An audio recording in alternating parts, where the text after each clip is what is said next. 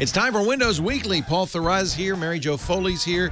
1 week into the Windows 10 era. We know a lot more, plus good news about Xbox, Windows Phone. Lots to talk about. Stay here. Windows Weekly is next. Netcasts you love. From people you trust. This is Twit. Bandwidth for Windows Weekly is provided by CacheFly at CacheFly.com. This is Windows Weekly with Paul Thurrott and Mary Jo Foley, episode 425, recorded Wednesday, August 5th, 2015. Don't pull my bits. Windows Weekly is brought to you by ZipRecruiter. Are you hiring? With ZipRecruiter.com, you can post to 100-plus job sites, including social networks, all with a single click. Screen, rate, and hire the right candidates fast. Try ZipRecruiter with a free 4-day trial right now at ZipRecruiter.com/Windows. And by Audible.com. To download the free audiobook of your choice, go to Audible.com/Windows. And by IT Pro TV.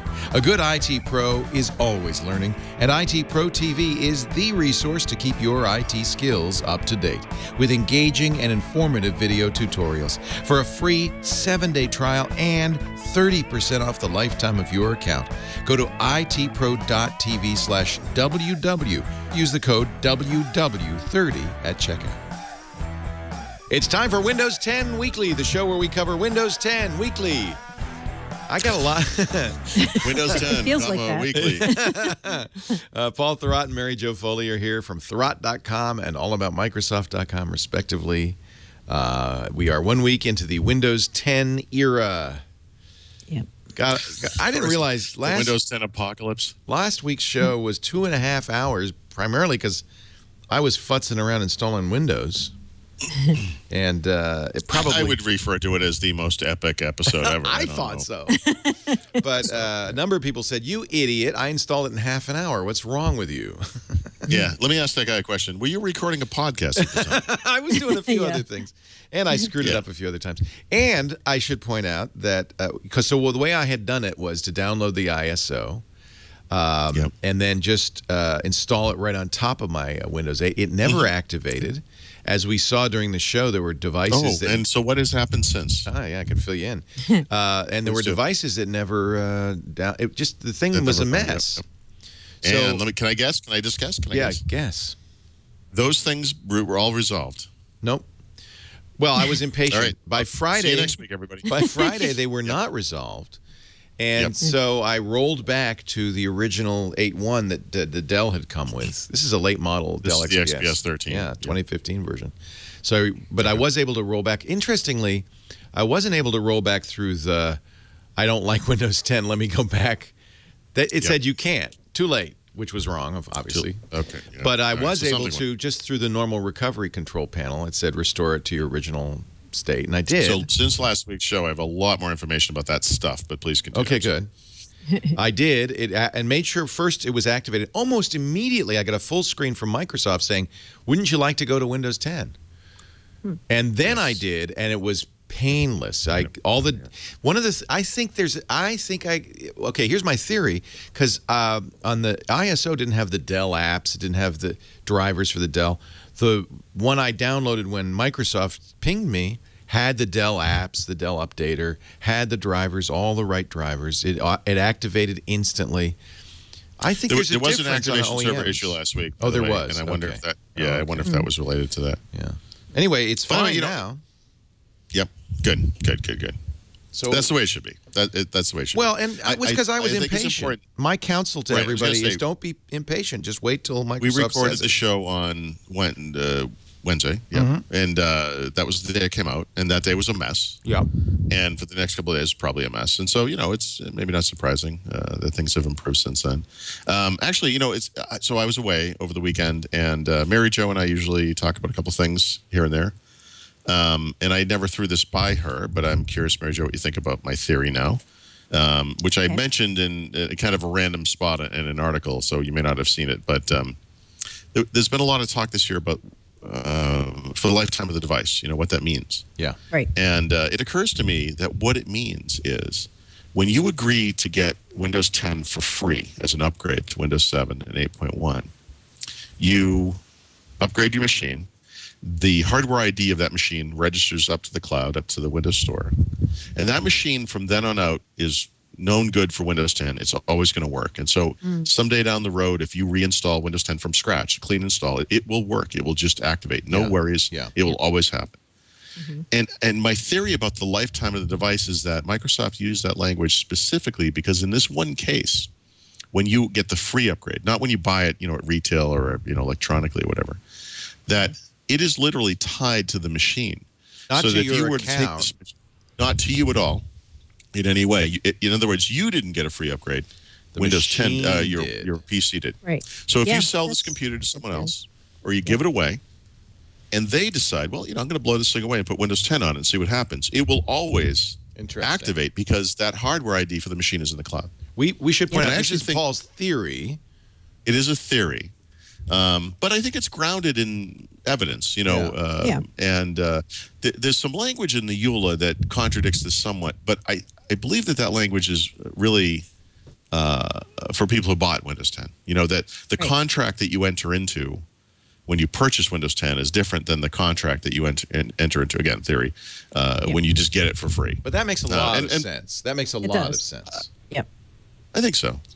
Yeah, because otherwise the lifetime of the device is the 5 years of mainstream support, 5 years of extended support, right?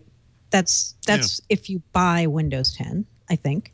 Right. But yeah. like you're saying, the lifetime of the device thing, they've never said like it's 2 years or it's 4 years. And I think your theory is right. Like if you keep your PC for 10 years and you keep Windows 10 on it, 10 years.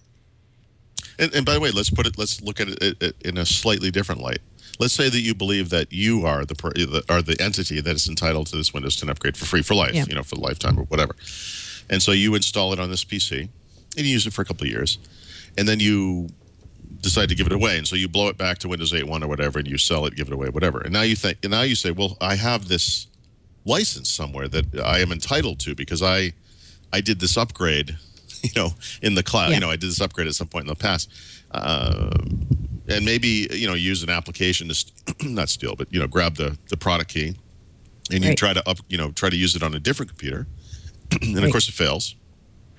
And then you go to Microsoft and you call them and you say, hey, this is what I did. And I don't know what happens then. I mean, I suppose they might or might not fall for that. But I mean, that is a sort of software licensing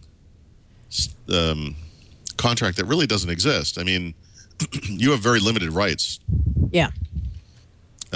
regardless of how you get Windows. And in this case, I would say you probably have even less. I mean, you're really signing on to some requirements. You're going to update the machine. I believe that that free update is, I think, it's tied to the computer. Yeah. It seems like people are that's- asking, what if you change out the motherboard? And I saw there was a post somewhere on a Microsoft site where that explained in detail what happens if you do that. And I Right. believe So you still call in or no? yeah, call in? right. So my understanding is that would work just like it does today. So you bought Windows 8.1 or Windows 8.1 came with a new computer, and your motherboard fries, whatever it is, or you're just an enthusiast and you decide to upgrade your motherboard. The hardware ID that's generated from all the components in the system to determine whether your product is genuine would have changed. Your system would not be activated. You could try to activate it electronically. It would probably fail. By the way, in some cases, it would in fact work after a certain amount of time. And then you have to do phone activation. And I'm sure someone will ring in with an exception to this. By and large, Microsoft will always agree to that. They'll make it happen. It will be fine. The theory being that anyone who would bother to call in and actually talk to them, is not a pirate. I mean, it's not very efficient to do that kind of thing. I see no reason.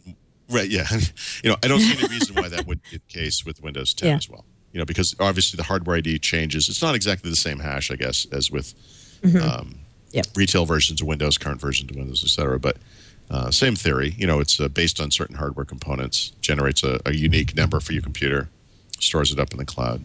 Right. I would imagine it's going to be the same thing. I think people are freaking out. I'm a little, it's strange to me how many questions I get about this kind of topic. You get this free version of Windows, 5 days down the road, you blow out your motherboard, you want to use the same thing again. They're saying, I'm read on a site that it's not the same computer anymore, and I don't get Windows 10 for free anymore. And I'm thinking, you got Windows 10 for free for like 3 years or whatever. I mean, what's the big deal? But, Microsoft is not known to be sticklers for this kind of stuff. Yeah. So I think it's going to be fine. And I think we're worrying about nothing. I wish they, this is kind of a consistent refrain throughout this whole process. I just wish Microsoft had somehow communicated all this. I do. And then I have to remind myself that, thank God they don't, because we have jobs. But, I don't know if you feel like this, Paul, but I feel like we had an idea in our head before July 29th about how this rollout was going to happen. Yes. And what happened was very different from what we all believed we had been told what was going to happen. Absolutely. That's absolutely true. And if I could take that a step further, I would say they knew that and did nothing to disabuse us of our notions. Yeah. I mean, I find that to be a little odd. Yeah. I wonder if they knew. Because why would you say something basically that wasn't true? And we were just trying to tell people, hey, here's when you should expect to get the bits and how you should expect to get them. Microsoft told us this. I mean, maybe their plan changed. That's what I keep thinking. We didn't know anybody but insiders would get it day one, right? We didn't know that. Yeah. I just don't think there's no single brain or entity over there, managing everything, right? So right. We talk to certain kinds of people and they have certain kinds of answers, and other people are the real decision makers or are involved with the lawyers, and they can or cannot say certain things. And I just think these two halves of the brain never speak to each other. I don't know why I'm calling it a brain, but whatever it is. Who does Edelman? Who does PR? Who does communications for Microsoft? Is it still at Wagner Edstrom? Is not there anymore, right? No, they're actually still the primary Wagner one. Still does it. Yeah, but they have many PR agencies, right? Yeah, and Edelman does some of it, and I mean, it feels like I don't know. It's a little tricky. It's a little multi-headed. There's a lot of moving.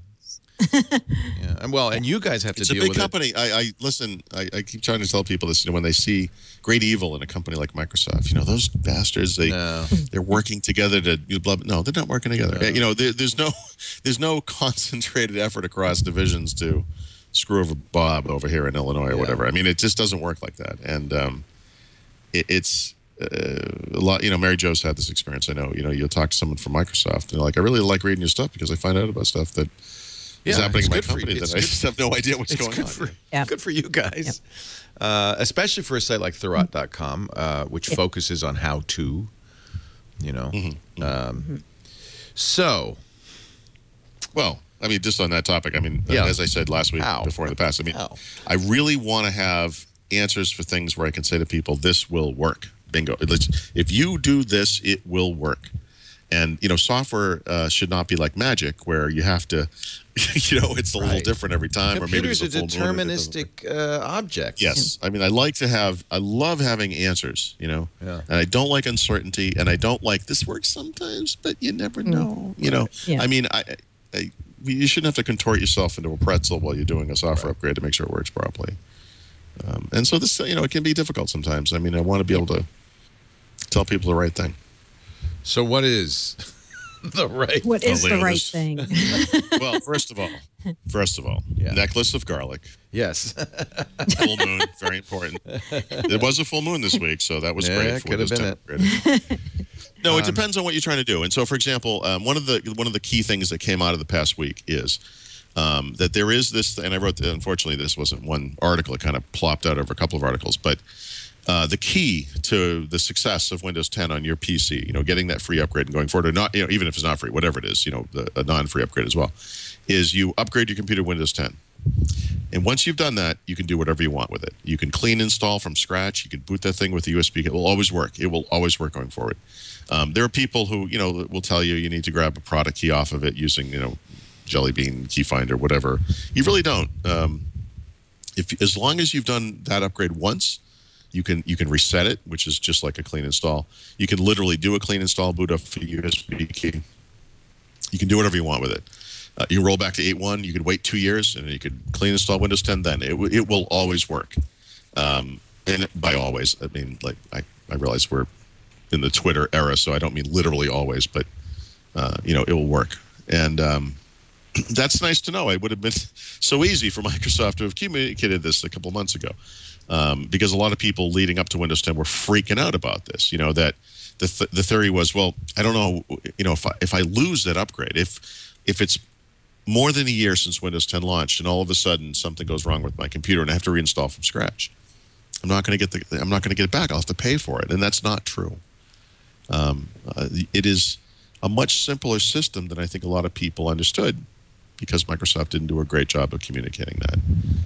And so, if you want to get this right, upgrade the first time. You know, for example, in your Dell XPS, that upgrade went south for whatever reason, but because, well, actually, you never activated though, did you? And so we don't know why that is. But most people, when you do an in-place upgrade, it activates immediately. There's no question. It doesn't, you know, there's no worries. It works every time. Once you get that, you can then go and clean install any way you choose to do so, whether you want to reset it, boot off the media, whatever. That makes a lot of sense. And then also ties in with the way Windows Genuine Advantage works, right? Because that's also trying to physically identify a machine, not you, but a machine. Yep. And so they already have that mechanism in place. In fact, I bet they assumed we would just know that. Yeah. I think what they assumed is that people would just, you know, just shut up and do it. What they told them to go do. through the and it's a very stop trying to figure it out. Yeah, you don't understand the audience, because the people listening to the show are readers. Yeah, they're very particular. They pay attention. You know? Yeah. What they want to do is extract the product key, put it into a piece of paper, put it in a bank vault, lock it up, and be able to. No, I'm serious. They really want to. That's the old way of doing things. Yep. Yeah. Yep. So I mean, my advice to people, to the normies who listen to the radio show, because that's presumably, you know, that's 200 stations, reaching 1 million standard traditional users, was don't be patient. Don't do anything. Just be patient. When it's time for your computer to be upgraded, Microsoft will let you know, and you will do the process, and it will all work flawlessly, and you won't have to think about it. I would add a couple of steps to this. I mean, I would say, and I would say this to anybody, really. I mean, just in case, make a recovery drive so you can boot your computer. I said that too. No, I always say that. Before any time, when you're going to do brain surgery, you always want to back up your brain. No, I always tell them that, but that's kind of, you know, standard bullet. But the idea being that, you know, Windows 10 has tool that didn't work for you, that because I was impatient. Yep. Had I just said, okay, fine, I'm going to stay on 8.1 until you tell me it's okay, and clearly Microsoft was in cahoots with the OEM to make sure that I got the OEM bits. And that's what I should have waited for. No, that is true. That's true. Although, as we talked about last week, the XPS is already shipping with Windows 10, so I'm a little confused why that didn't happen immediately. But well, because I downloaded an ISO from Microsoft, so I downloaded a generic ISO. Now, probably eventually, you're right, it would have rectified itself because the Windows Update would have noticed and would have given me the bits I need. But after 2 or 3 days of not activating and not having Dell's update tool, and it looked like something had gone wrong. So anyway, this worked fine. And had I been patient, I would have probably had no problems. It's the impatience. What about Mary Jo? You also upgraded your laptop, which was Windows 8.1 or Windows 8.1 7. 8.1. It was 8.1. And your computer is fine. Working great. Fine? No problems. Okay. Yep. I just did a straight upgrade. You know, I didn't go back and then do a clean install after that. I just upgraded it. Boom. Yep. That was it. Yep. Right in place. So whatever apps you have. Yeah, everything worked. All my drivers worked. All my apps worked. I didn't have any issues. Yeah. And that's my other point, which is that Microsoft's not going to offer it to you if there are compatibility issues. So you should wait till Microsoft gives you the thumbs up. Right. There is a reason. And by the way, no, that's what they told us. Remember, they said, we're going to roll this out in waves. This was the original thing they told us. They said the people whose machines we have the greatest confidence in this just working, they're going to get it first. Then if we think there might be an iffy driver or, you know, your machine's not ready, your OEM hasn't got support for certain things yet, then you'll get it later. It may be multiple weeks later. Yeah, that's what they told us. Don't freak out if you haven't, you know, this is the thing I'll say next Sunday. on the next Saturday on the radio show. Don't freak out if you haven't got it. That's a sign from the heavens. It's going to be a little while. Yeah. You should wait. Yeah. Well, I mean, Right. again, I think the people listening to the show, in particular, normal people, should wait because they want that They certain want experience. and they want a simple. I think some people listen to the show. You know what? I want Our it now. audience They're is wasting. different. You can do Right. that. I You got can live with. I got an email from somebody yesterday who was doing the public beta of OS 10 and wanted me to support him. He said, "Who should I get? My email's not working." And it's like, dude, Right. no one's going to support you. Certainly not me. You're doing a beta. Yeah. This last week has been horrible for me. I don't know if Mary Jo, if I you can get only these kinds of imagine emails, but the emails. oh my God, Questions, I 100 plus emails a day, and a lot of them are very precise. I have an Asus Yeah. which X3, means blah blah blah, with lengthy. and it's hard. I want to help people, but some of these questions are just kind of non-answerable. You know, I upgraded to Windows 10 and mail doesn't work. You know, like you said on Macros 10. Right. Why? I don't know. I don't know. You know, it's hard. Why are you calling me? Yeah. I don't know. No, I do read every email. I this past week, you know, it's been tough. I'm traveling. You know, we did the side trip and everything. Yeah. It's hard, and I feel bad because it's a week of uncertainty. I think for a lot of people. Well, let's flatten a there few are- of them. Let's flatten. So, should we Okay. assume somebody in the chat room saying, "Well, what happens if I change my network card and my MAC address changes? Is that a new machine? Am I not going to be able to activate?" No. Nope.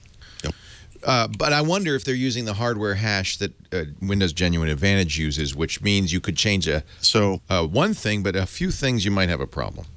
What is that it's ID? not the same hash. It's based on the motherboard.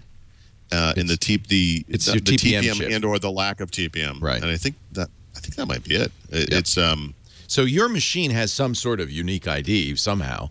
Usually it's Yes. burned into it in some way. Yep. And by the way, I think isn't the Windows serial number itself burnt into into the BIOS. Yeah. the BIOS? So it could even just Yeah, be but that's how they know that the system is genuine. You know, in other words, they check these things against the database. It all clears. They go through it. It's good. You know, it activating or it being allowed to well, anyone can upgrade. There's no check during upgrade, but being allowed to activate, of course, doesn't ensure that it's going to be a quality experience, right? Because you could force Right. the upgrade. Right. Don't Don't force it. promise That's there. always the rule. If it don't Or fit, you know, don't force it. if you're going to force it, know what you're doing and know how you can get back. Right. Yeah, Do I the forced things you it, gotta do. and I survived, but I had to roll Yeah. back. You know. What if you have a custom built PC? Carlos Hernandez is question. asking that. Then do you Well, it's the go same get thing. the I mean- ISO, or what? Oh, I see what you're saying. In other words, because right. So, Right. I mean, without actually knowing what the process is at Microsoft and where those types of machines fall into that matrix that they do have. Yeah, I mean, if you're comfortable knowing that if you're a system builder and you built this thing for yourself and you know exactly what those hardware components are, you can go to the manufacturer website, see what the drivers are. You know that Windows 7, Windows 8 drivers will work fine in Windows 10. If they have Windows 10 drivers, that's always preferable, but those other older drivers work fine. I would assume that someone like that is fairly technical and that the right approach for them is what you were suggesting, which is force the upgrade, as Leo's calling it, or whatever, but just, download the ISO, choose upgrade, go from there. If you get that thing activated, this is true on Windows 10 Mobile as well, it might not be a bad idea just to reset it if you're a power user with the understanding that you're blowing away all of your applications, your data, your settings. Do a clean install because now it will always activate. And you'll have a better experience with a clean install. What about, what about your advice for a clean install before was install it and then use the recovery control panel to wipe data settings, and that's a clean install. Is that still? Yeah, what I was told by, and this is from a system builder who went to a kind of like a camp that Microsoft had explaining how this stuff works. Because think about it this way: if you're Dell, which is a big company, or you're just a small white box PC builder who also does PC, fixes PCs for people, someone will come in with your computer and say, "Hey, this thing doesn't work," and you can run diagnostics on it. And you realize I have to replace the motherboard, right?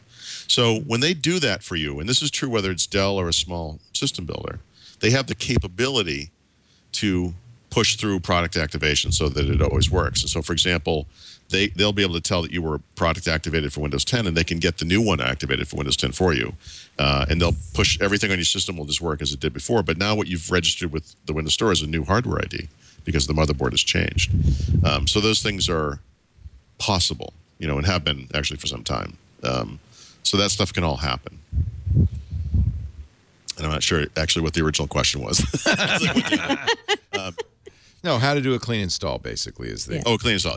That's still true. I mean, once the OS activates, you are then free to do a clean install. And like I said earlier, including wiping the drive, downloading an Yes. ISO and reinstalling, and it Right. should activate because it says, "Oh, I know you. You've used this machine with Windows 10 before." Yeah.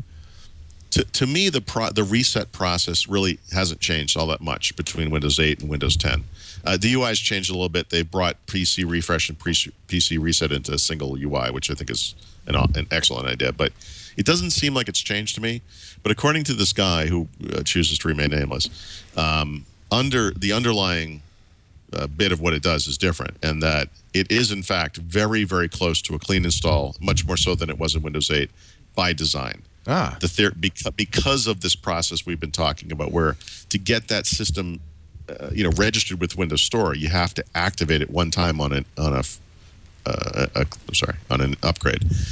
That once you do that, then you'll be able to do a clean install. So but reset this PC. And so if you look at, it'll give you two options. Well, three in this case, because you probably have a third. Keep my files, partition or remove whatever. everything, restore factory settings. Yeah, Oh, that's that's probably an interesting. OEM thing, is restore factory settings. Yeah, look at that. Well, that might also be because you've got the Windows old folder Still on there, So, right? Yeah. That will so keep my disappear files. eventually. Yep. Keep my files as refresh, right? Okay. What used to be called refresh, Right. and remove everything as reset. Oh, And if crap. you were to choose reset, yeah, but Don't don't do worry, it. you have- be upfront. But if you were to choose reset, you would get different options for whether you want to blow away the drive, which is something you might want to do if you were selling it or giving it, Right. it away, because that information would still be written on Right. the disk. That's remove everything. Yeah, that's And- reset. and- What used to be yeah. called reset. Yeah. No. You'll I you know, go I further know, on I know. this. I just don't like it. It's making me nervous. Making me nervous. Don't click the button. Actually, now that Microsoft has tied it to an account, your account, and that I have a. But it hasn't. Well, I know It you don't hasn't tied have it to, but I did obviously use my Yeah. Microsoft account, and it's my my subscription to Office. Restoring it is actually not such a big deal. If I were to wipe everything, it's not such a big deal. I got OneDrive. I got The only thing I don't install from the web these days is Photoshop, and actually that's just unique to me because Photoshop does install from the web if you use these days. Creative Cloud, I just, it's easy. right, but I still use Elements, so I mean, Right. it's really just a downloadable installer. Right. But We're moving Office in that installs- direction for sure. It's really kind of neat. Yeah. And those tools like Ninite and other tools like that that are kind of really useful for grabbing Love stuff off Ninite. the web are going to Yeah. be even more useful going forward because it's basically everything. I like your Windows 10 tip. Upgrade now. Well, that's what you did. Based on Leo That's when you Laporte's can't success, I wait. decided to write this. right now. Well, but again, you know what you're doing, Yes. right? And you know, whatever. There's going to be one driver that doesn't work, or I have to go back to Windows 7 drivers for a couple of things. If you can handle that and don't care, and frankly, you shouldn't if you're technical enough.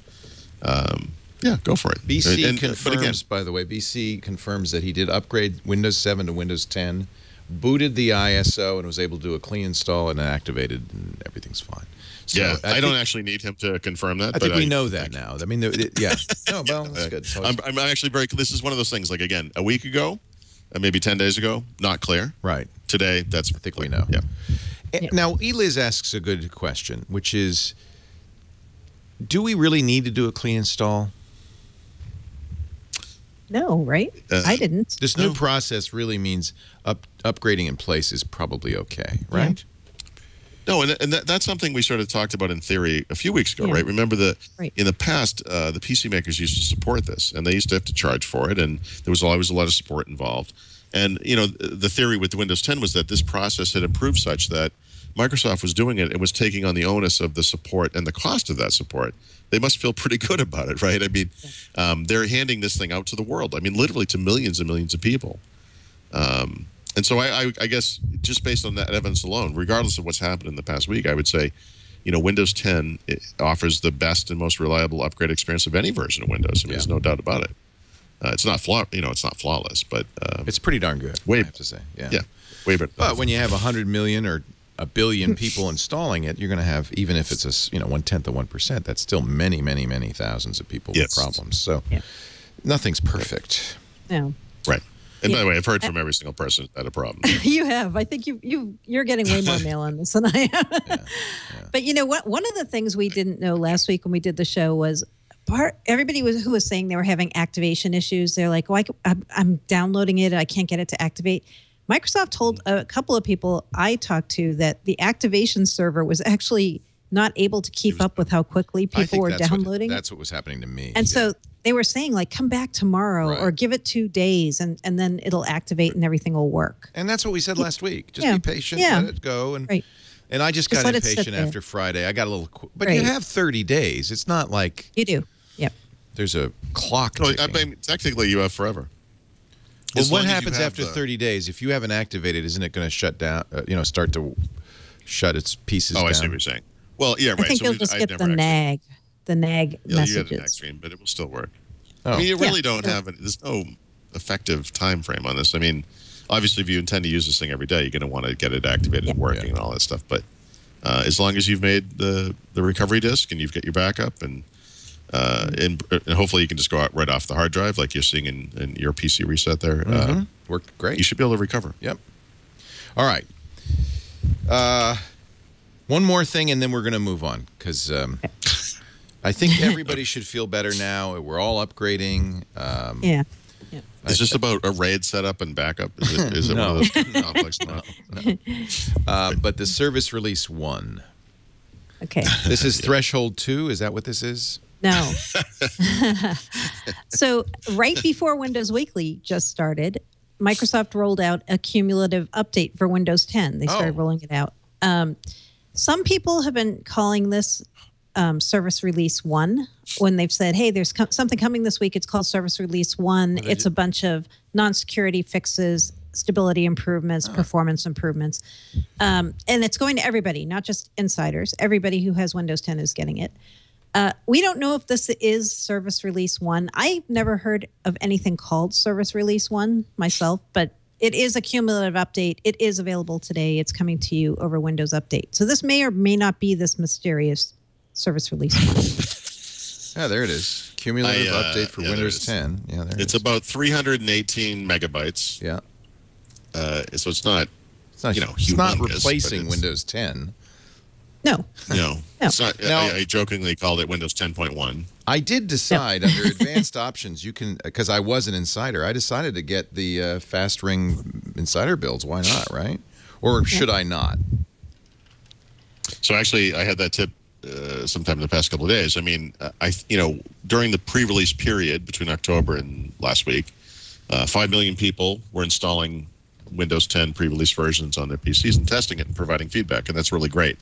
I think for technical people, like people who listen to the show, if you haven't joined the Windows Insider program already, I do think you should do so. It will give you early access to new features and to fixes, and it will provide you with the opportunity to provide feedback and to shape Windows moving forward. And why wouldn't you want to be part of that?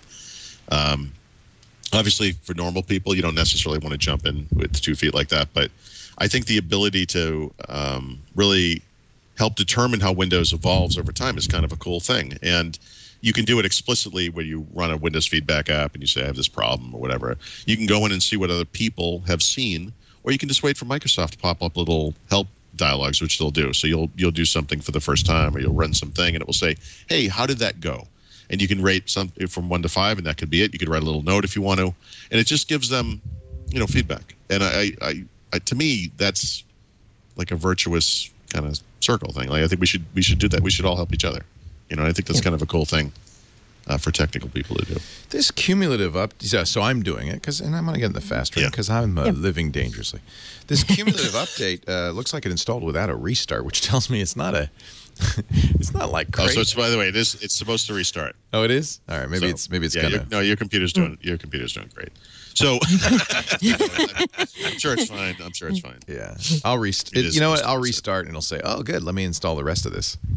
Actually, I'm curious when you Let's see if during the boot process, if it installs something. Right. I'm sure it will. at that time. But right now, it says it. The other thing is, if you've been keeping up with updates, it's possible you have a lot of that stuff already. I think some of the Windows insiders who have been installing updates over the past, I don't know, 2 or 3 weeks or whatever it is since the RTM that shall never be called RTM, probably got some of those updates already. And so I think part of the deal is this thing looks at what's on your system and it does a Delta download of only the stuff that you actually need.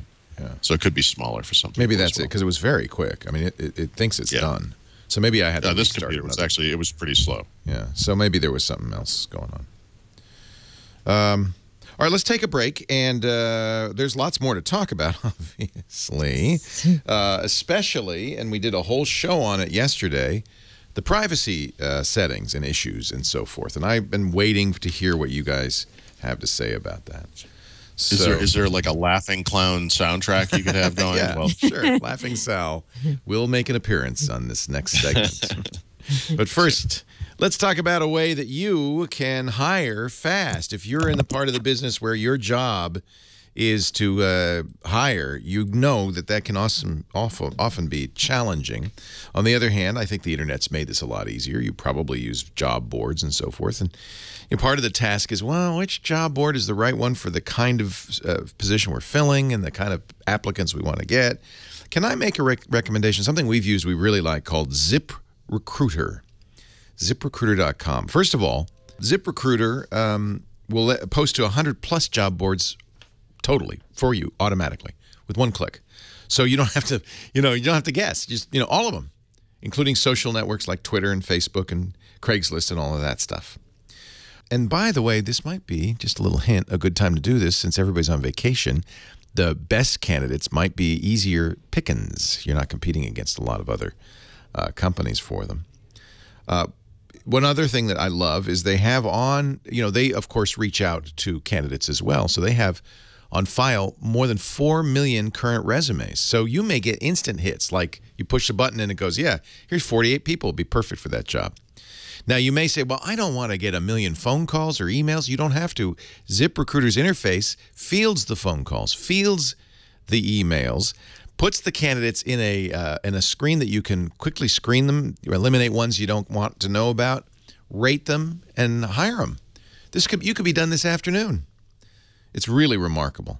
ZipRecruiter's been used by over 400,000 businesses, including mine. You can try it for free right now. We got a email from Tara. I love when we get emails about our sponsors. Tara emailed and said, ZipRecruiter has completely changed the way we evaluate and manage candidates. As a small business, we subscribe to the always be hiring approach to growth. That's actually a really good idea, I think. And the tools available to us through our membership, you don't want to do it when it's like an emergency.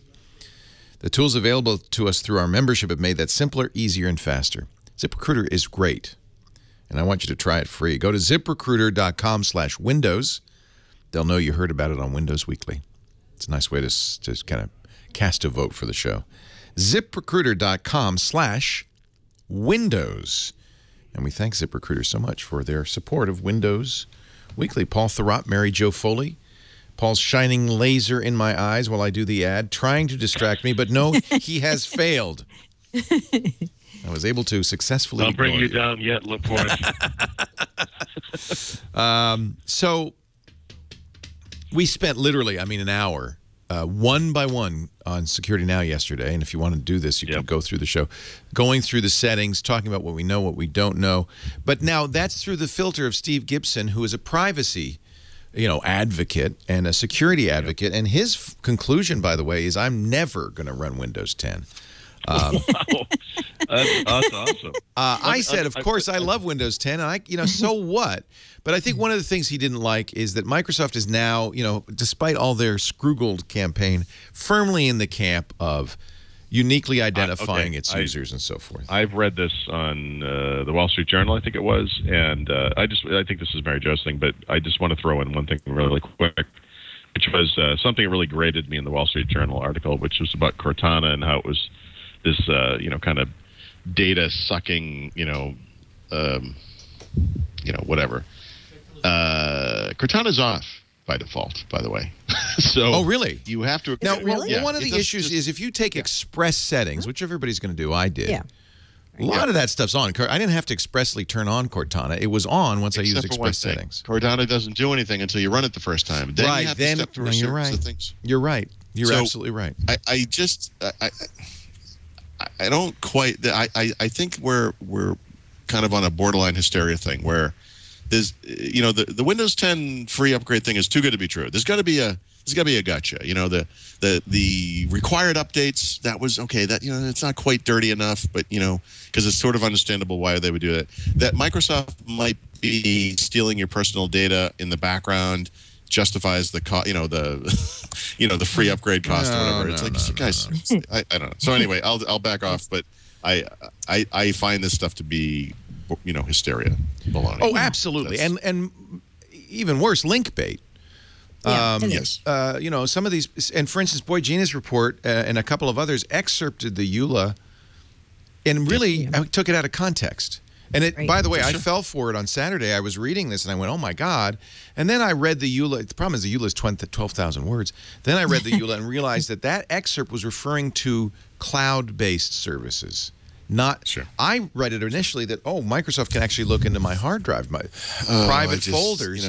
But that was private folders in OneDrive. You created a document in Windows 10, and now it belongs to Microsoft. Right. Or you downloaded a picture of your child, from a camera to your computer, and now Microsoft owns your child. In fact, I went yesterday. I will go a step further and say, thank you, Microsoft, for explicitly saying this is what if you use the net. What it's really saying is, if you use cloud-based services. Right. In order to provide you with cloud-based services, we have to do these things. We will know these things. And by the way, if law enforcement approaches us appropriately, we will have to disclose these things. Which That's the by law, the way, right. it freaks me out that anyone with a brain in their head would point to that and say, that's what's wrong with Windows 10. That you would uphold the law and, and follow the law. I don't understand that. Yeah. But by the way, I'm not receiving video from you folks right now. We turned it off because your signal's bad. We're eking little bits of bandwidth out. Go ahead, Mary. Gotcha. Okay. So I would say the first thing I'll say is I think the best story I've read on this is on Ars Technica.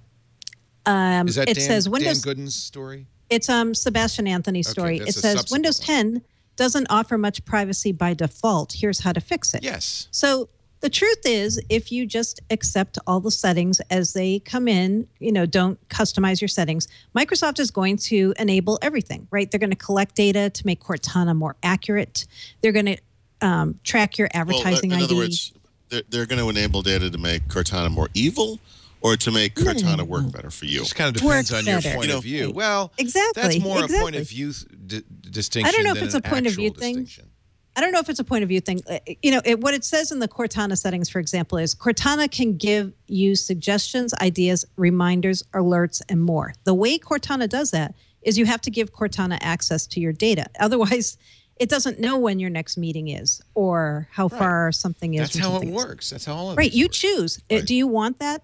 If you do, you have to turn that on. If you don't want that, don't turn it on.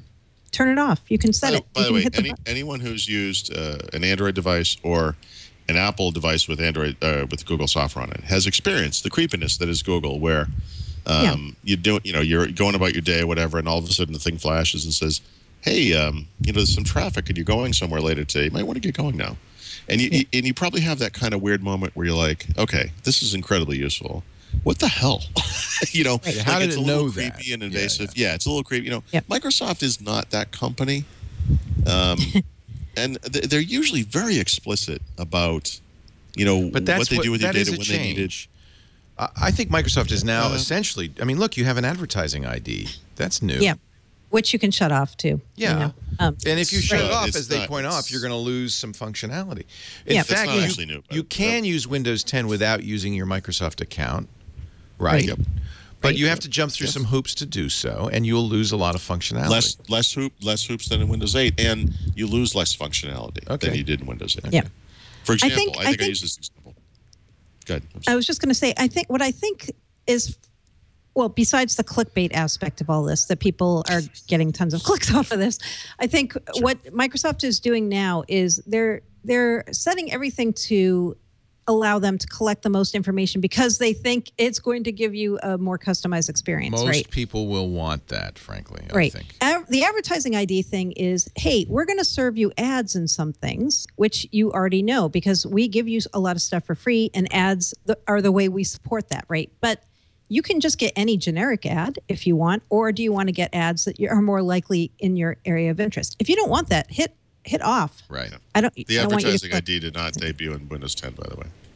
It didn't. Didn't, was was in that an Windows 8? No. Yeah. Okay. Yep. All right.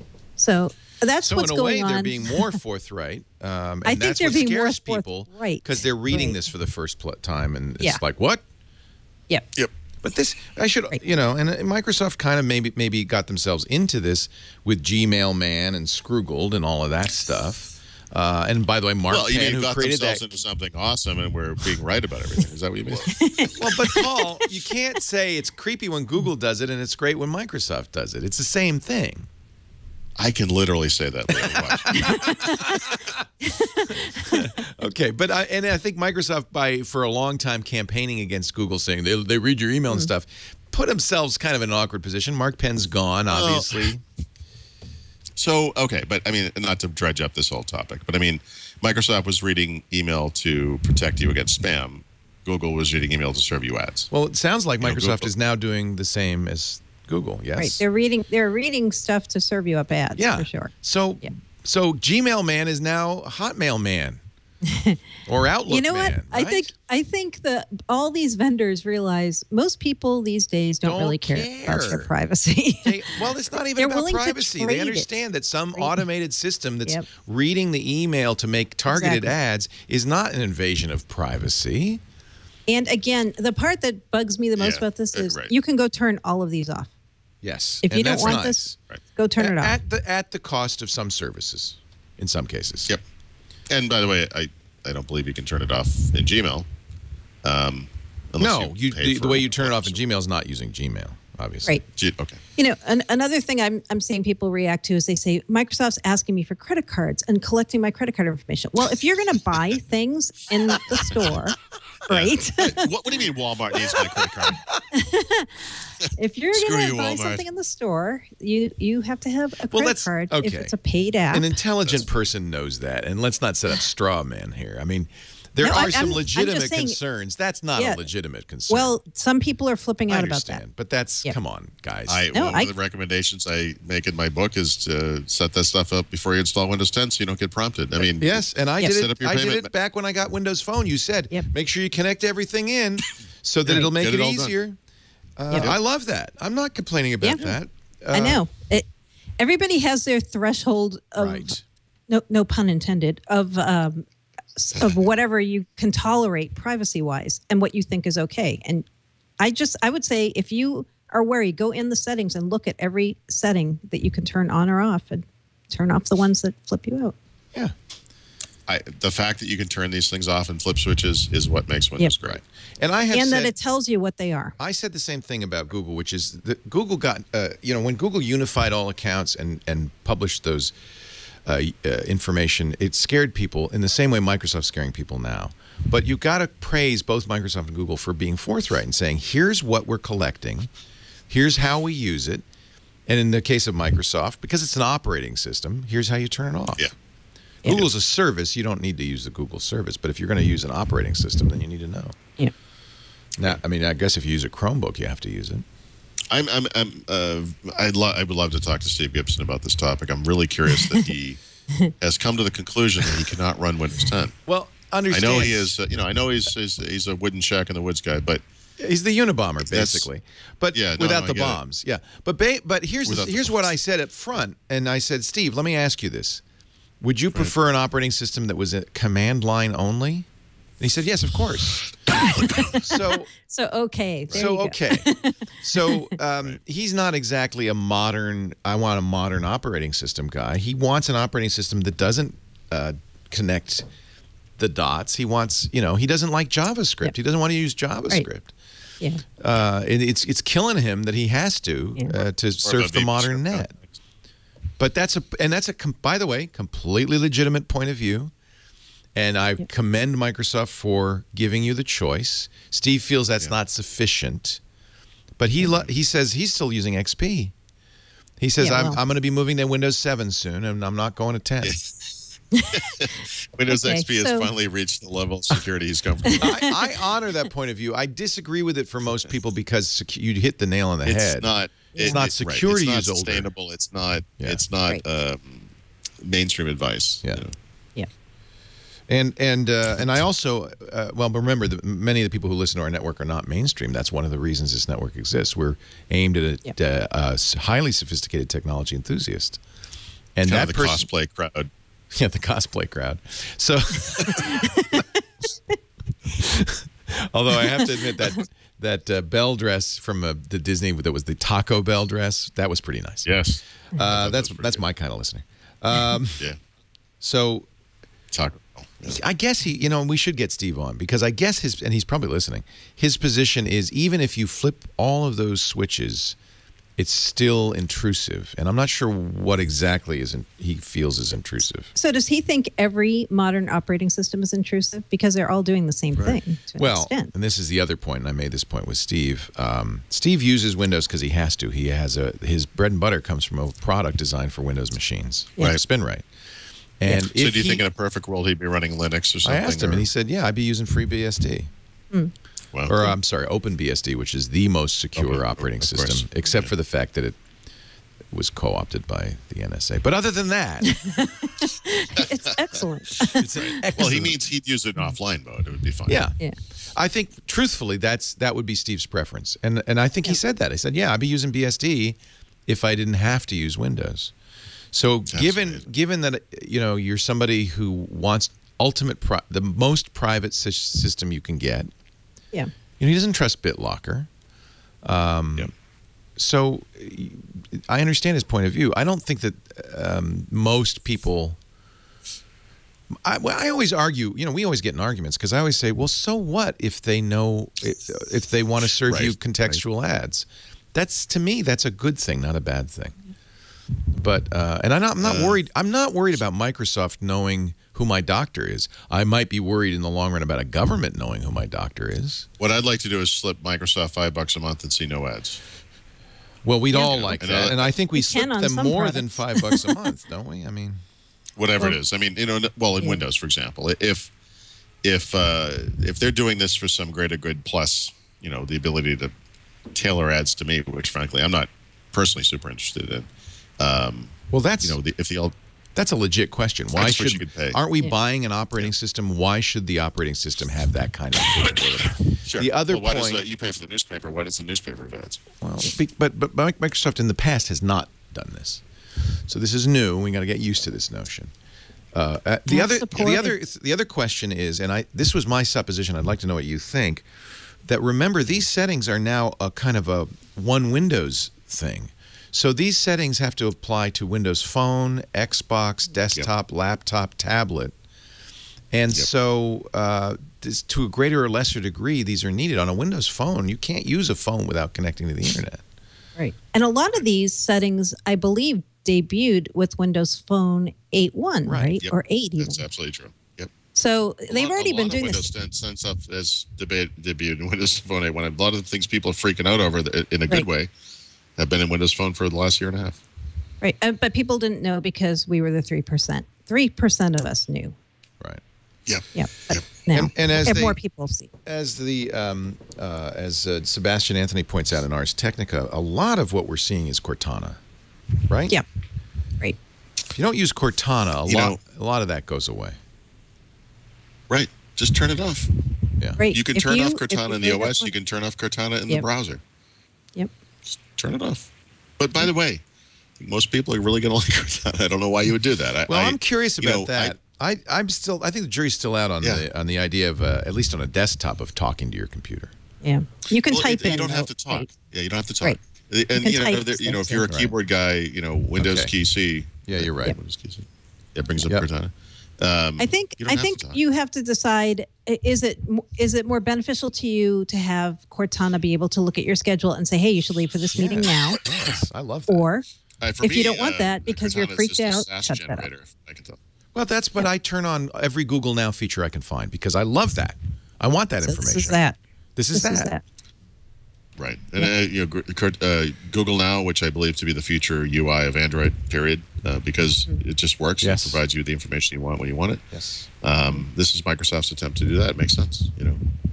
This is it's Clippy as the OS, or it looks like you're trying to make a ransom letter.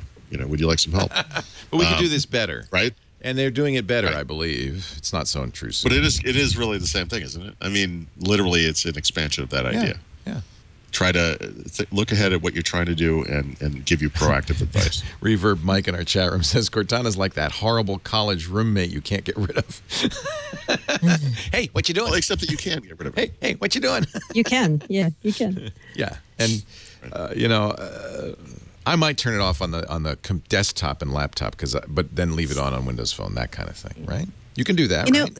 Yeah, I think you can do that. And the part that's intriguing me, because I'm not a big user of Cortana on my phone right now. It isn't that useful to me. But on my desktop, just being able to set reminders while I'm doing another task, or ultimately having Cortana be able to say, hey, you have a meeting with so-and-so next. Here's the last 3 documents you guys worked together on. It's neat. Pretty interesting. Yeah, that's more interesting to me. So Yep. I think I might use Cortana more with It's 10. pretty cool. Yeah. Yeah, I mean, I'm looking at, it's a lot like Google Now. I see, we have dinner reservations for tomorrow. The Red Sox are playing the Yankees, which I'm going to miss because I'm here. There's some news items. It's neat. I mean, it's a cool idea. Mm-hmm. Apparently, Windows 10 is coming to Xbox. Who knew? There's other stuff going on. All right, let's talk about other stuff. I get the hint. I'm taking the hint. And I wasn't really a hint. And I'm moving I got on. lost in Cortana's eyes. I'm moving on. I don't know. Do you want to? No, actually, Xbox is the next thing. It is the next It thing. is. Have we covered what's in this but Computer before World article? Before we do that, we didn't get to the RSET story, which I think people listening to this might want to. Okay. Yes. So I should mention this because people have been asking, when are the remote server administration tools, RSAT, coming for Windows 10? Yes. The answer is probably not for a couple more weeks.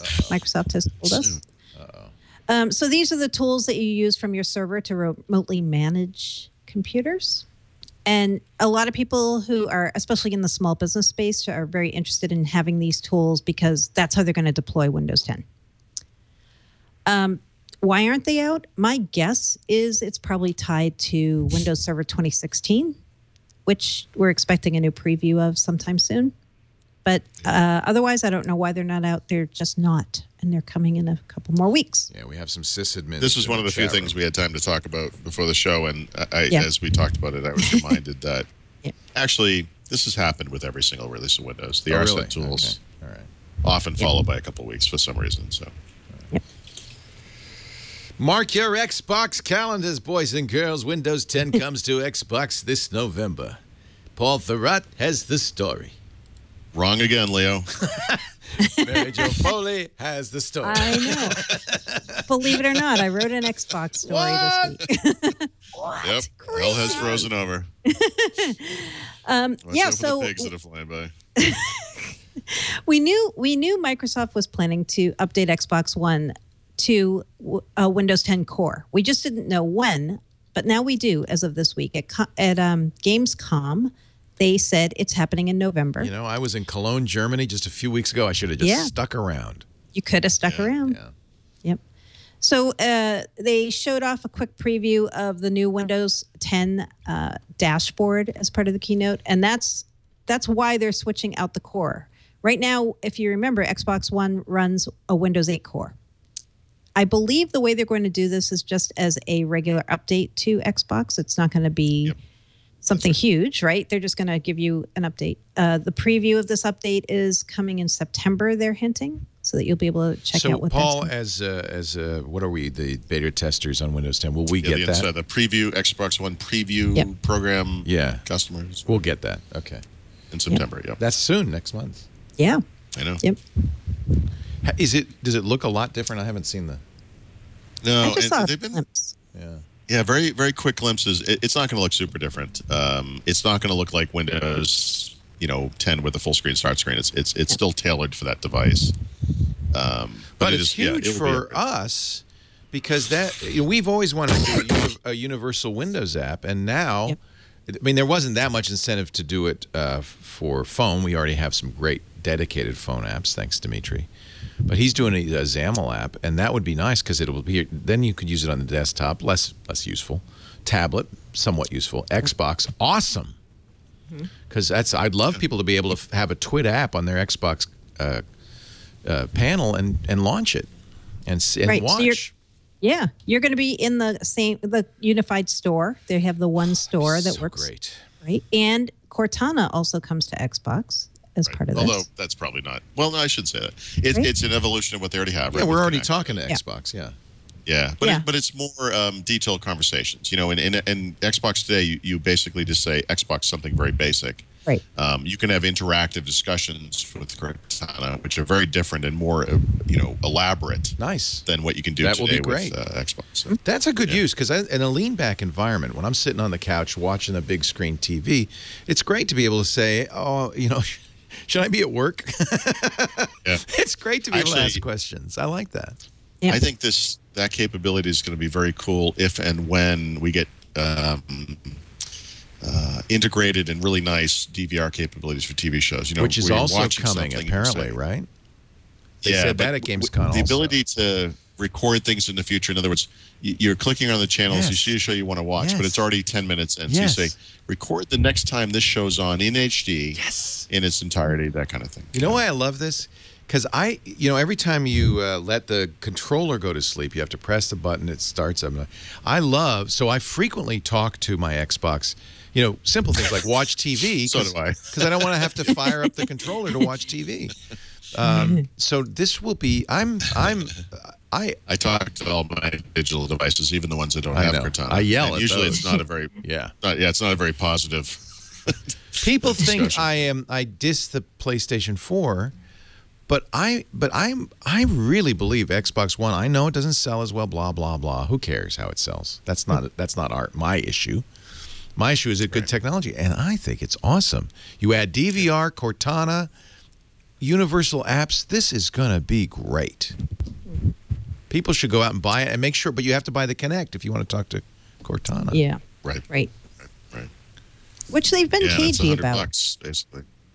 They've been a little cagey about that, right? Like, haven't been directly because answering. I don't think Kinect has fulfilled the dream from a sort of gameplay perspective. The gestures where you're moving your arms around in the air. I don't really think that stuff's panned out. But you use it, don't you like say record that? Oh yeah. To the mocking of my daughter, especially. Here's that emanating from my office. Record that! I just had a great kill. Yes. She's like, seriously. And I'm like, Kelly, come here, look at this. Dad's a nerd. But yeah, it's weird how those things happen, right? Because I think anyone who was working on this technology probably had this expectation about what would be the big deal, and it's kind of cool at first, just like the Wii was kind of cool at first, but sustainable, not necessarily. The voice stuff, quite sustainable. I mean, so sustainable that we see it in phone, we see it in Windows 10 today. I mean, it's really kind of a neat feature. I use it all the time. Not as much as I thought I might. I'm like you, Mary Jo. It's like sometimes it's hard to think of a good use case. I know. I mostly use it for searches. Yeah, but if you were dominating people online, you would have many reasons to use it. Record that!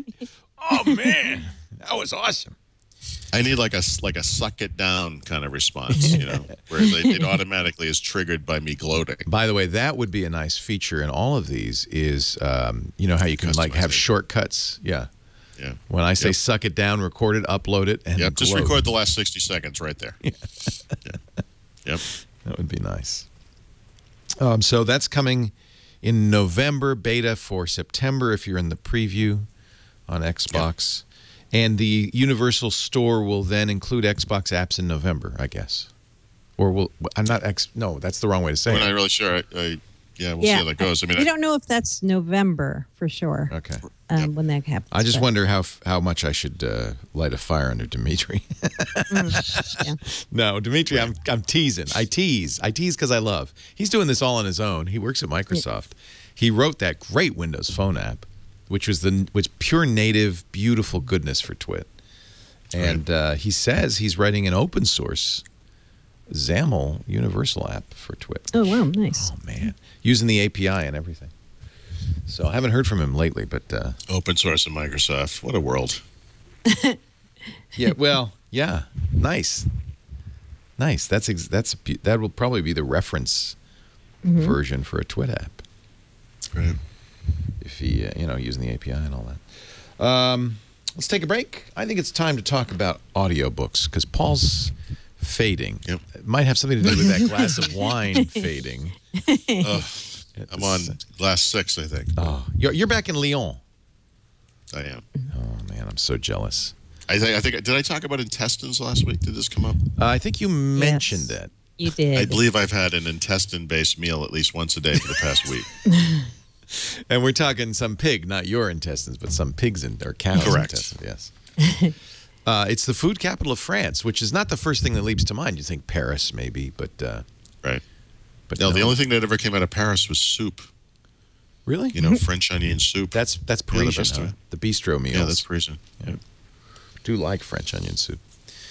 So Paul has been listening to a lot of books, and of course, when I say listening, I mean Audible.com. They are the place to get audiobooks. More than 180,000 downloadable titles across all kinds of literature, fiction, nonfiction. You can even get periodicals, speeches, comedy shows, old-time radio shows. It's an audio potpourri. And we are offering you a free credit so you can get one of those things. What you're going to actually do is be signing up for the Gold account. That's the credit a month, which is basically a book a month. I think more than 99% of the titles are a single credit. Some of the longer things are multiple credits. And so you can try out the service. You can cancel anytime in the first 30 days. You'll pay nothing. That book will be yours to keep, though. You'll also get the Daily Digest of the New York Times or the Wall Street Journal. It's just wonderful. And, I listened to a lot when I was traveling. You know what I did for our trip, our river trip? I did this for Venice when we were in Venice. I download history books. So I can listen. It's almost like a guidebook in your head. I can listen. And they have the great courses, which are college courses recorded. I just finished the 23-lecture history of the early Middle Ages. Now I'm going to go to the Golden, the High Middle Ages. Because we were in that area. Germany was really, So what are you listening to? You like fiction. So, before this trip, I started looking around and thought about things. I actually bought and downloaded the Julia Child's book, My Life in France. I thought, good idea. Yeah. It's great, but actually, I don't remember how I came across this, but actually, I think Raphael might have told me about it. You may recall a year ago, the big book was The Martian, right? Yes. Which is one of the best Audible experiences of all time. The narrator is this guy, R.C. Bray, who's fantastic. I love this guy.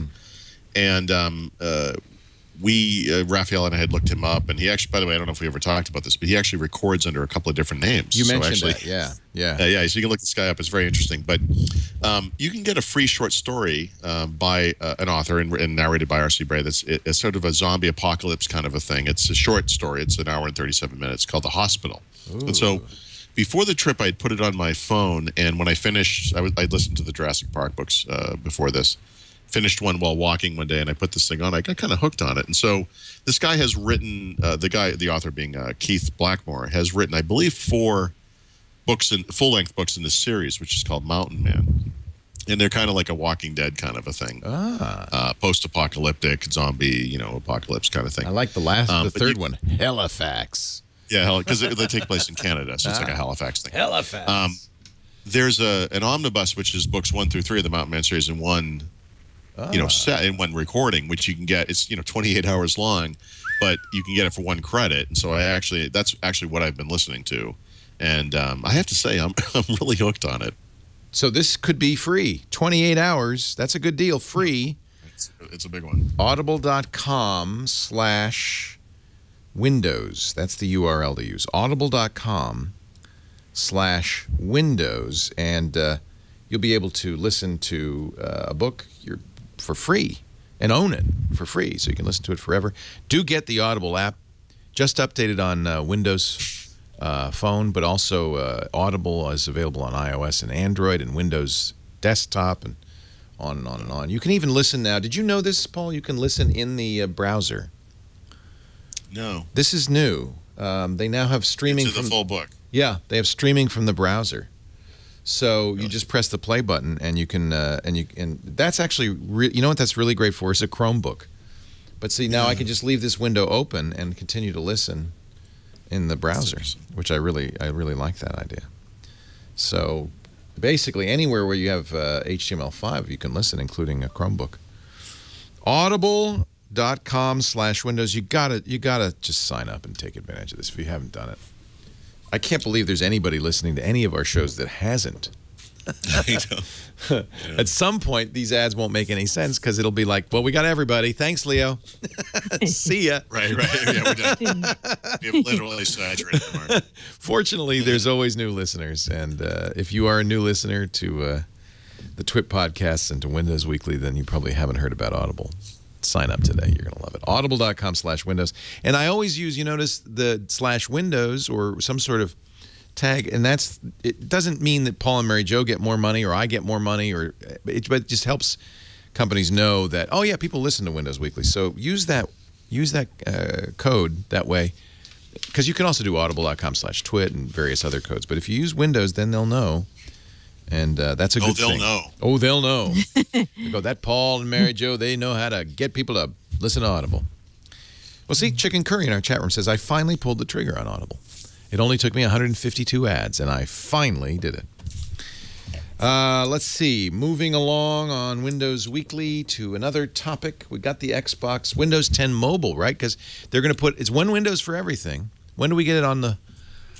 Oh, actually, I'm a little peeved because they did put out a list of handsets that will get updated. Well, and the 1520 is not on that list. Microsoft. I know. This is... did you write about this, Mary Jo? No, you did. You did a good post on this. Yeah, these guys, Microsoft, I kind of love these guys. So they silently put a Windows 10 coming soon page up on their, Microsoft Lumia Devices website or whatever. And, sure enough, it says the following Lumia smartphones will receive a free upgrade when available.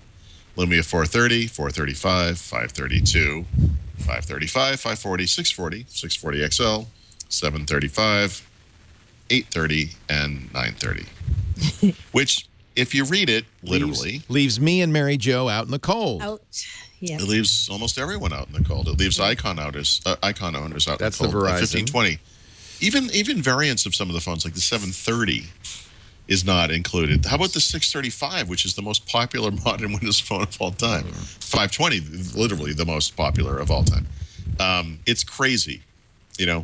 And so it's just so like them to put this thing out. So Neo went and asked about this and got a quote from Microsoft, which says, "Oh no, this is just an initial list of in-market devices that will receive I'm sure the update. We obviously are striving to bring them to." Yeah. But then they added this little qualifier, very interesting. To all Lumia devices running Lumia Denim software. That's us. Noting that some features will vary. Well, but you know what? So this is a pet peeve of mine with it used to be with Nokia, Microsoft more recently, where they commingle the OS version, which is in this case, Windows Phone 8.1, with the firmware version, which only applies to Lumias, which in this case is Denim. Right. So Denim and 8.1 kind of shipped at the same time. Coincidentally, this week with this story, there was news that AT&T was not going to deliver Lumia Denim on the 830 on that network only, which is causing some people to freak out, which actually is a bit of a misnomer because the 830 comes with Denim. It's just that it's not the so-called final version of Denim. There's actually an update for the 830 that's available on other carriers. Will that version of the 830 get Windows 10? Who knows? It's kind of hard to say. So this is just kind of, Microsoft being Microsoft. I don't know what to call this. Plus, you included this in your post too. Neo went back and asked Microsoft, like, where are the rest of the devices on this list? And they said, yes. This is an initial list of in-market devices. So it's a subset of the list. And they did say that we intend to bring Windows 10 to almost every Lumia device running Denim. And yeah, they never said that on the page, any of that. No. And by the way, Let's see how long it's been now. I don't know if the page has been updated today, but I bet it hasn't because, Microsoft. 4 or 5 days later, Right. if you were to go to this page, I bet, I'm going to go do it right now and make sure this is true. They have not fixed this, right? And so if you were to go to this page right now, yeah, sure enough. It still says exactly the same thing. They haven't corrected it. Yeah. So again, Microsoft, I just want to say publicly, thank you. Thank you for not being able to communicate. You're beautiful. Yeah. You're going to put my kids through college. I appreciate it. Thank you. When won't we get these updates? Won't we? Yeah. When is it that we're not going to be getting updates? Yep. Soon. Soon I won't get updates. Soon. Okay, good. Yeah. Yep. Real soon now. Okay. Yep. What, I got off the beta track because it was just messing my phone up. But I presume you have at least one phone still on the beta Oh, yeah. track. What have they done with that? Has that been updated at all? Not in a couple of weeks. I mean, I ever since Windows 10 kind of GA'd last week, there's been kind of an increasingly shrill cry to how about a new build? How about a new build? Yeah. And then I guess, did you write something about this leak, or what was this from? No. So this week there was a leak out of China, I believe, where they showed some of the new. Oh, so the build itself didn't leak. Yeah. No, Build 10240 from mobile leaked, but Gabe All, our friendly ringleader, said on Twitter this week that the next Windows 10 mobile preview build that they're going to release is going to be post 10240 because they have to fix a bug that was holding it up from going to the fast ring. Oh, like a blocking bug or something. Yeah, I'm thinking pretty soon we're going to get a new Windows 10 mobile preview, but it's not going to be 10240. It's going to the later. Yeah, and then on these leaked. leaked. I'll alert Gabe so he can do it that day. But the hardware is the hardware leak. Is the hardware leak showing Windows 8.1 or what? Is No, so go ahead, yeah. I'm sorry. No, so these are images from, I think they're all from China, of a prototype of the next Windows 10 mobile flagship phones. the 171? It says. Yeah, so Well, I that's think those like are running Windows 10 mobile. Yeah, that doesn't. Yeah. Yeah, they will be. Yeah. Yep. So But we expect as- those to be announced in September. Right. And either this woman has very small hands or this is a very large phone. They're big It's a phones. little bit of both. It's They're hard to big tell. phones. Yeah. Yeah, Looks good. It looks like a 1520. I mean, it looks like a nice. I think one's a 5-inch and one's what, 5.7? Yeah, I think so. A I little don't think it's a smaller. full 6. Yeah. They look pretty good. This is the. Is this the City Man and the Talk Man? I can't see what you're looking at, but the goofy thing that you can see, I don't know if you can see it in the photos you're showing, but the power button on the side is located between the volume buttons. No. So if you can kind of picture that. Oh, wow. I know. Oh, yeah, that's what That's it true. says. That is the design. No. Well, what's okay? So I see the bottom button. That's for taking a picture, right? That's right. The power Which will please button, a lot of people, by the way. The right? We haven't volume seen one of those rockers, and then there looks like there's another button up above. What would that be? on the top. Yeah, it looks like there's 3 buttons in the volume rocker group. But Well, maybe but that's the middle just- one is power. The middle of those is power. That's so it's maybe- volume up, power, volume. Oh, I see what you're saying. So there's volume up, a big power Yeah. button, and volume down. That's interesting. I know. At least because of the That's size of the volume of the power button, you'd kind of be able to distinguish it. It's a little I weird. guess. It's I'm a little not. That doesn't. strange. That makes me very unhappy. I often inadvertently click the power button on a Lumia. Yeah. Putting it between the volume buttons ensures I will be doing that all the time. Yeah. The other thing you can see there is that even though this is a flagship, this also has soft buttons for the navigation bar, right? So Well, don't we want back and that? start. I actually prefer that, but some people don't like it. They like the the one thing I would, capacitive. yeah. So the one thing I'd say to this is, if and Mary Jo, I think you can probably back me up on this. If you own a Windows Phone with normal buttons, you end up hitting the search button by mistake all Yeah, the time. all the time. I do. And Yeah. yeah, and I can't tell you how many times I've wanted to show someone a picture or whatever it is on my phone, and I hand it to them, Yeah. and they look at it and they say, "Why am I looking at Bing?" Yeah. And then Yeah. it's because someone hit the button. I actually, I mean, Google did this, and initially I hated it, the on-screen buttons instead of a physical or a capacitive button, and Yeah. I've come to love it. I didn't like like it at first because it it means that it's an inconsistent experience. Sometimes the buttons will be there, sometimes they won't. Yeah, you I have to miss know the hard about it. camera button. That's the one button I miss on It looks like the this newer one has ones. a hard camera button. It looks like. It does. Yeah, they're bringing Yeah. it back on these. Oh, good, because that's the one I really hated not having. Yeah. Yeah, number two reason people buy a Lumia is for the camera. You know, if only we could find it. What's the number one reason people buy Lumia? Windows Phone OS. No, come on, you're joking. now you're I- now you're just joking. I know you're just messing with me. In my other role as Mark Penn, I No, I would say the camera is the number one reason. no, this Microsoft says it's number two. They say the OS is number one, or do they? What do they mean? The Yep. live tiles and stuff. Okay, the look and Yeah. feel. It's pretty. It is pretty. I do like it.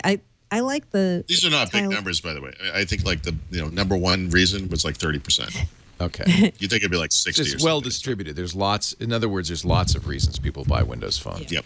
There's lots of reasons they don't too, by the way. I'm glad though. These are flagship phones we're looking at in these pictures. These are Yeah. not. Yes, they are. These are. I'm really. And Microsoft did say. I mean, when Satya Nadella talked to you, Mary Jo, he did say, we're gonna. It's not that we're abandoning Windows Phone Right. Per se. per se. We're writing off every penny we spent on it. We're cutting. Sure. We're being very focused. Right. We're not, Listen, if I have to bail my kid out of jail, he's still my kid. yeah. I Don't- I think it's an acknowledgement that we don't expect to make money on Windows Phone, but we Right. believe that it's important for the long-term The strategic. end there. Yeah. Yep. Balmer was an idiot, but okay, I guess You know what? But he was a fun idiot. it was a fun. It's like a happy drunk versus a miserable drunk. I want to point you to our triangulation interview on Monday with Mark Johnson, who is an entrepreneur who created PowerSet. He was at PowerSet, which Microsoft bought and became Bing. Oh wow! Right. And he worked for 2.5 years under Nadella at Bing, Yeah. and was really he was very outspoken because he no longer works there. He can say anything he wants. He felt Ballmer was really not good.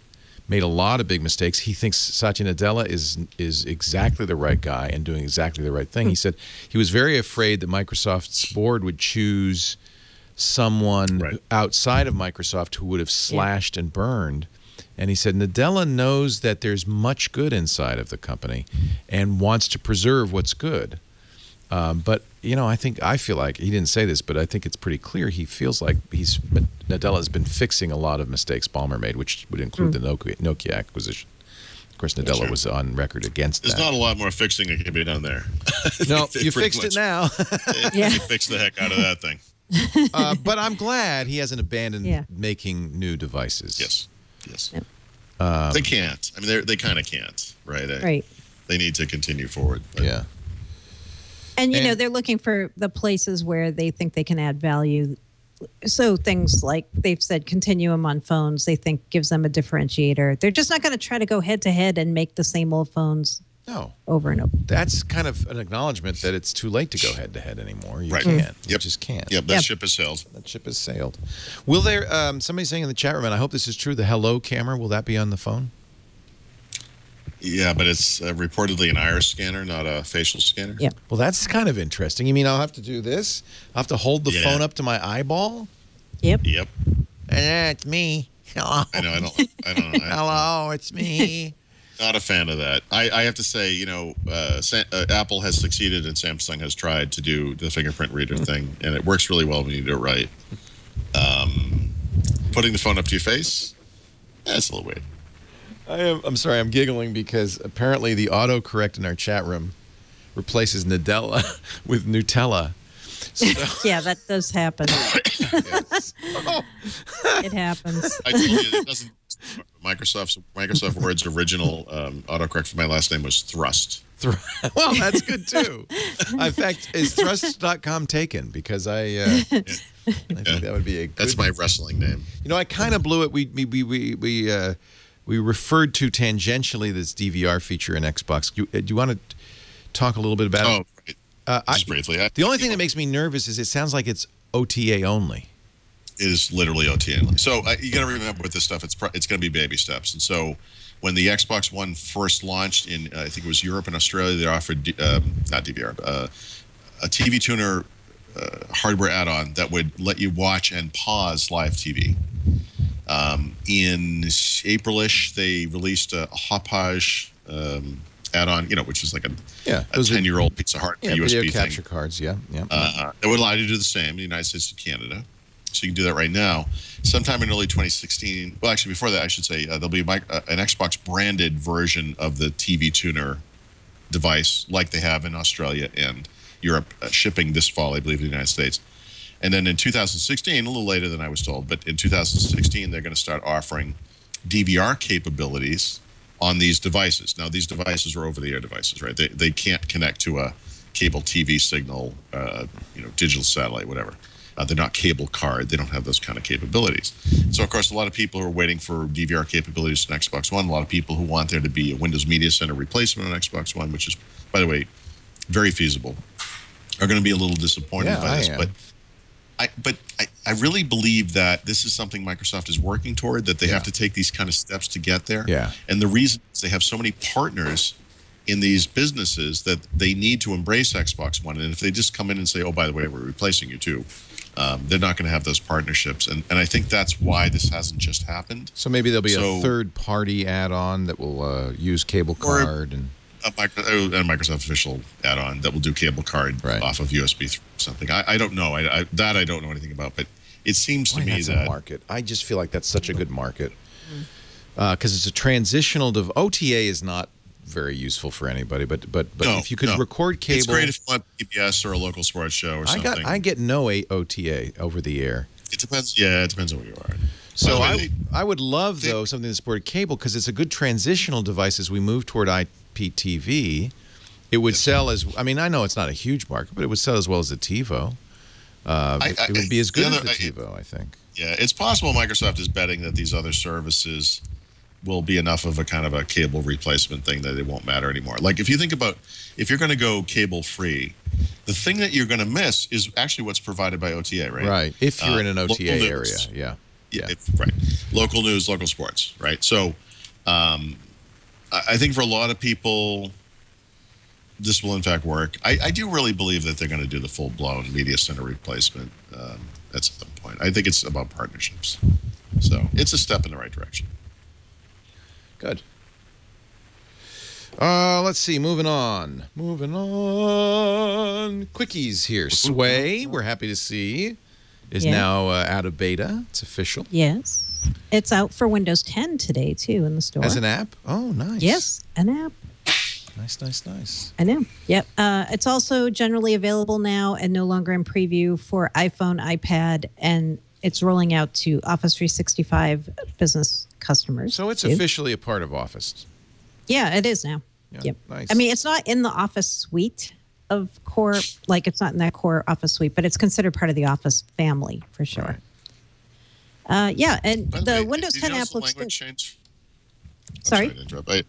Have you noticed that they've started referring to it as a storytelling digital app. Storytelling app. So they've kind of solidified a single sentence description of this product, right? Because in the past it was a little bit difficult.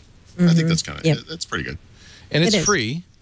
It's free. You do not have to have Office to use it. Nope, or a subscription. You don't have to, unless you want to use it through your Office. You don't even Office. have to have a Microsoft account, actually. I think anyone can use it. Oh, nice. I think. Well, that makes sense because it's on an iPad. And yeah, you might have to sign up for a Microsoft ID. Do you? I'll find out soon. There was a blurb in the thing about not needing one, but I can't remember now. But what's cool about the Windows 10 version of this app, there's a couple new features. One of them is if you're using Sway on a Windows 10 device and you want to use the camera on the device to take a picture where you are in real time, you could take a picture and incorporate that right into a Sway. Oh, nice. Cool. Also, you can use Sway offline in the Windows 10 version. I don't know if you can other app versions, but say you're using Sway to present at a conference and the Wi-Fi is kind of iffy. You could build your Sway, use it offline, and just use it like a presentation tool, basically. So that's kind of cool too. Nice. Oh yeah, and we should talk about Docs.com because Microsoft a long time ago had a website called Docs.com, and originally what that was a place to use Office web apps on Facebook.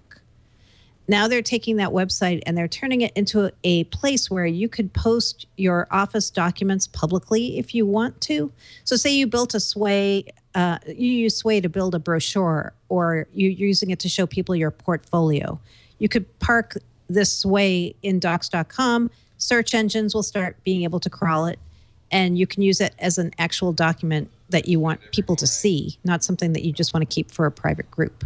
So that's I am going to use this more now that there's a Windows desktop app for it. Yeah. I think that's a more natural place to work for me. You know, get the pictures in on the phone. Yeah. And then when I want to build it on the, Yeah, and it is coming, not Sway, not Docs. Sway.com is also coming to Windows Phone, which is oh, nice. Yeah. Cool. Sometime in the next few weeks. Love it. Updates to Outlook on the web, new look.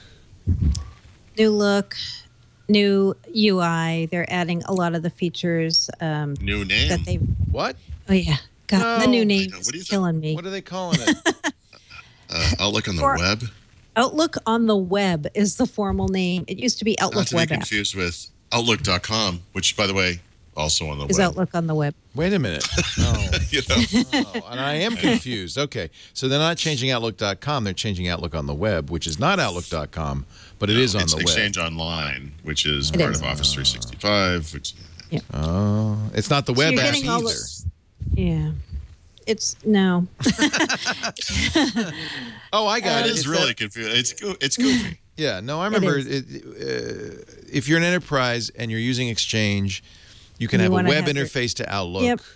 Correct. We do that. Clear Channel where I work does that, and then you can log in on your. Okay, it's the web version of your Outlook. There you go. That's what it is. It's a web version of your Outlook. Yeah, it's AKA Outlook on the web. And so it's getting all these things that have been in other versions of Outlook. You're getting sweep and archive and undo and single line view. So they're changing the UI to make it more like other versions of Outlook. Yep. Which, by the way, is great because it is. Outlook.com for a long time has had these features that you just mentioned, which are all excellent. And Outlook Web Access, as it used to be called, I still think of it as OWA. Yeah, right. Yeah. Has not, and it's always been kind of a second-class citizen, even though the back end was much more powerful. And so they're finally, picking up some of the functionality they've seen. They already had in Outlook.com. Finally, Microsoft is expanding group voice and video calling in Skype, the free part of that. I did install Skype Desktop immediately, and it's kept open all the time. I guess that's going to be the new messaging app. Yeah, well, they're also building, for Windows 10, they're building separate messaging and video and chat. Oh, they are, but it'll be based on Skype. Right, they're going to be like taking Skype as it exists today as a unified app and introducing those as separate standalone apps. So you'll have a choice going forward. You'll be able to use the Skype you already have that's all integrated with everything in one app. That's smart. Because some people just want messaging. They want text messaging, and they don't want. I don't need video calling. It's funny. I wasn't sure how you were going to respond to that because as Mary Jo described it, I thought it sounds like cancer. you mean metastasizing? Yeah. Yeah, it just kind of shows up everywhere. It kind of expands across. No, but what it does do is it breaks Skype capabilities into chunks, and you can use the chunk that you like. Yep. Which I think is smart. Increasingly, I feel like Windows 10 succeeds where Windows 8 was intended to succeed, which is in making me as a mobile device user comfortable with a desktop. It's kind of unifying how things work. And actually, here, in the case of Skype, by the way, the reason it's smart, when you want to write an email message, mail. You want to deal with your schedule, calendar. Right. If you want to send a text message to someone, message. Yeah. Skype doesn't mean anything to anybody. Really. Right. Its brand is popular. I don't want to have Skype running all the time. I just want messaging. Yeah. Yeah, and that's fine. I get it.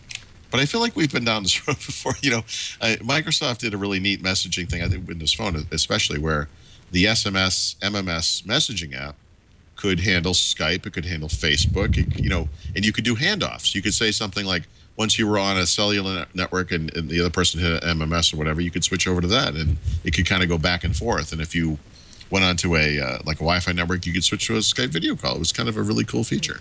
Well, I presume the handoff will continue. I don't think that means they're not going to allow handoff. Well, it went away. I mean, in the interim, it's been It's So I can't. disappeared. And so- Oh, well, but that's an easy Yeah, thing to fix. They should fix that. Yeah. yeah, But I see, would what's think so. confusing to me, so I have Skype running as a messaging app, but I still get like, oh, you have $11 in credit. What? Huh?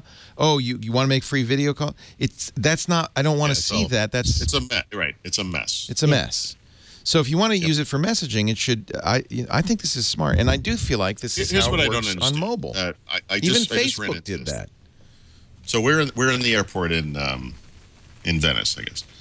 And very briefly on my screen, what flashes is something I've only seen one other time, which is, hey, you can connect to Skype Wi-Fi, right? Have you ever used this feature? Does anyone know what this is? It's actually Yes. kind of interesting. Yes, I have. So the point of Skype Wi-Fi is you're like in an airport, right, or hotel or whatever it is, and it's a Wi-Fi connection that you have to pay for. So you have to pay for it. So if you don't have Skype Wi-Fi, it's Boingo or it's whatever those things are called, like whatever those Paid services. hotspots. Yeah. Yeah. Yeah. So in order to get onto that thing, if you don't have an account, is you have to type in all your information. Here's my name, here's my address, here's my phone number, here's my credit card number, here's my, whatever it is. Create an account. It's kind of a pain in the butt. So with Skype Wi-Fi, you've paid for Skype credit. You've already done this. Skype Wi-Fi will handle all that stuff on the back end. You'll get a price that is good or actually sometimes better than what the service is charging you. And you don't have to enter any information because it's in Skype, right? So you can just say, yeah, I want to connect to this thing. And that's actually a cool thing. But here's the problem. It's in Skype. That should be a feature of Windows. It should be in the Wi-Fi connectoid or whatever we're calling it today that's in Windows 10, right? Like that should just be a thing that Windows does. It shouldn't be, I shouldn't have to think Skype. I should think Wi-Fi, that when I go to connect to those Wi-Fi hotspots, that should just be in there. Yeah. In other words, Windows will say, hey, don't fill out any information. You already have credit. We'll handle it.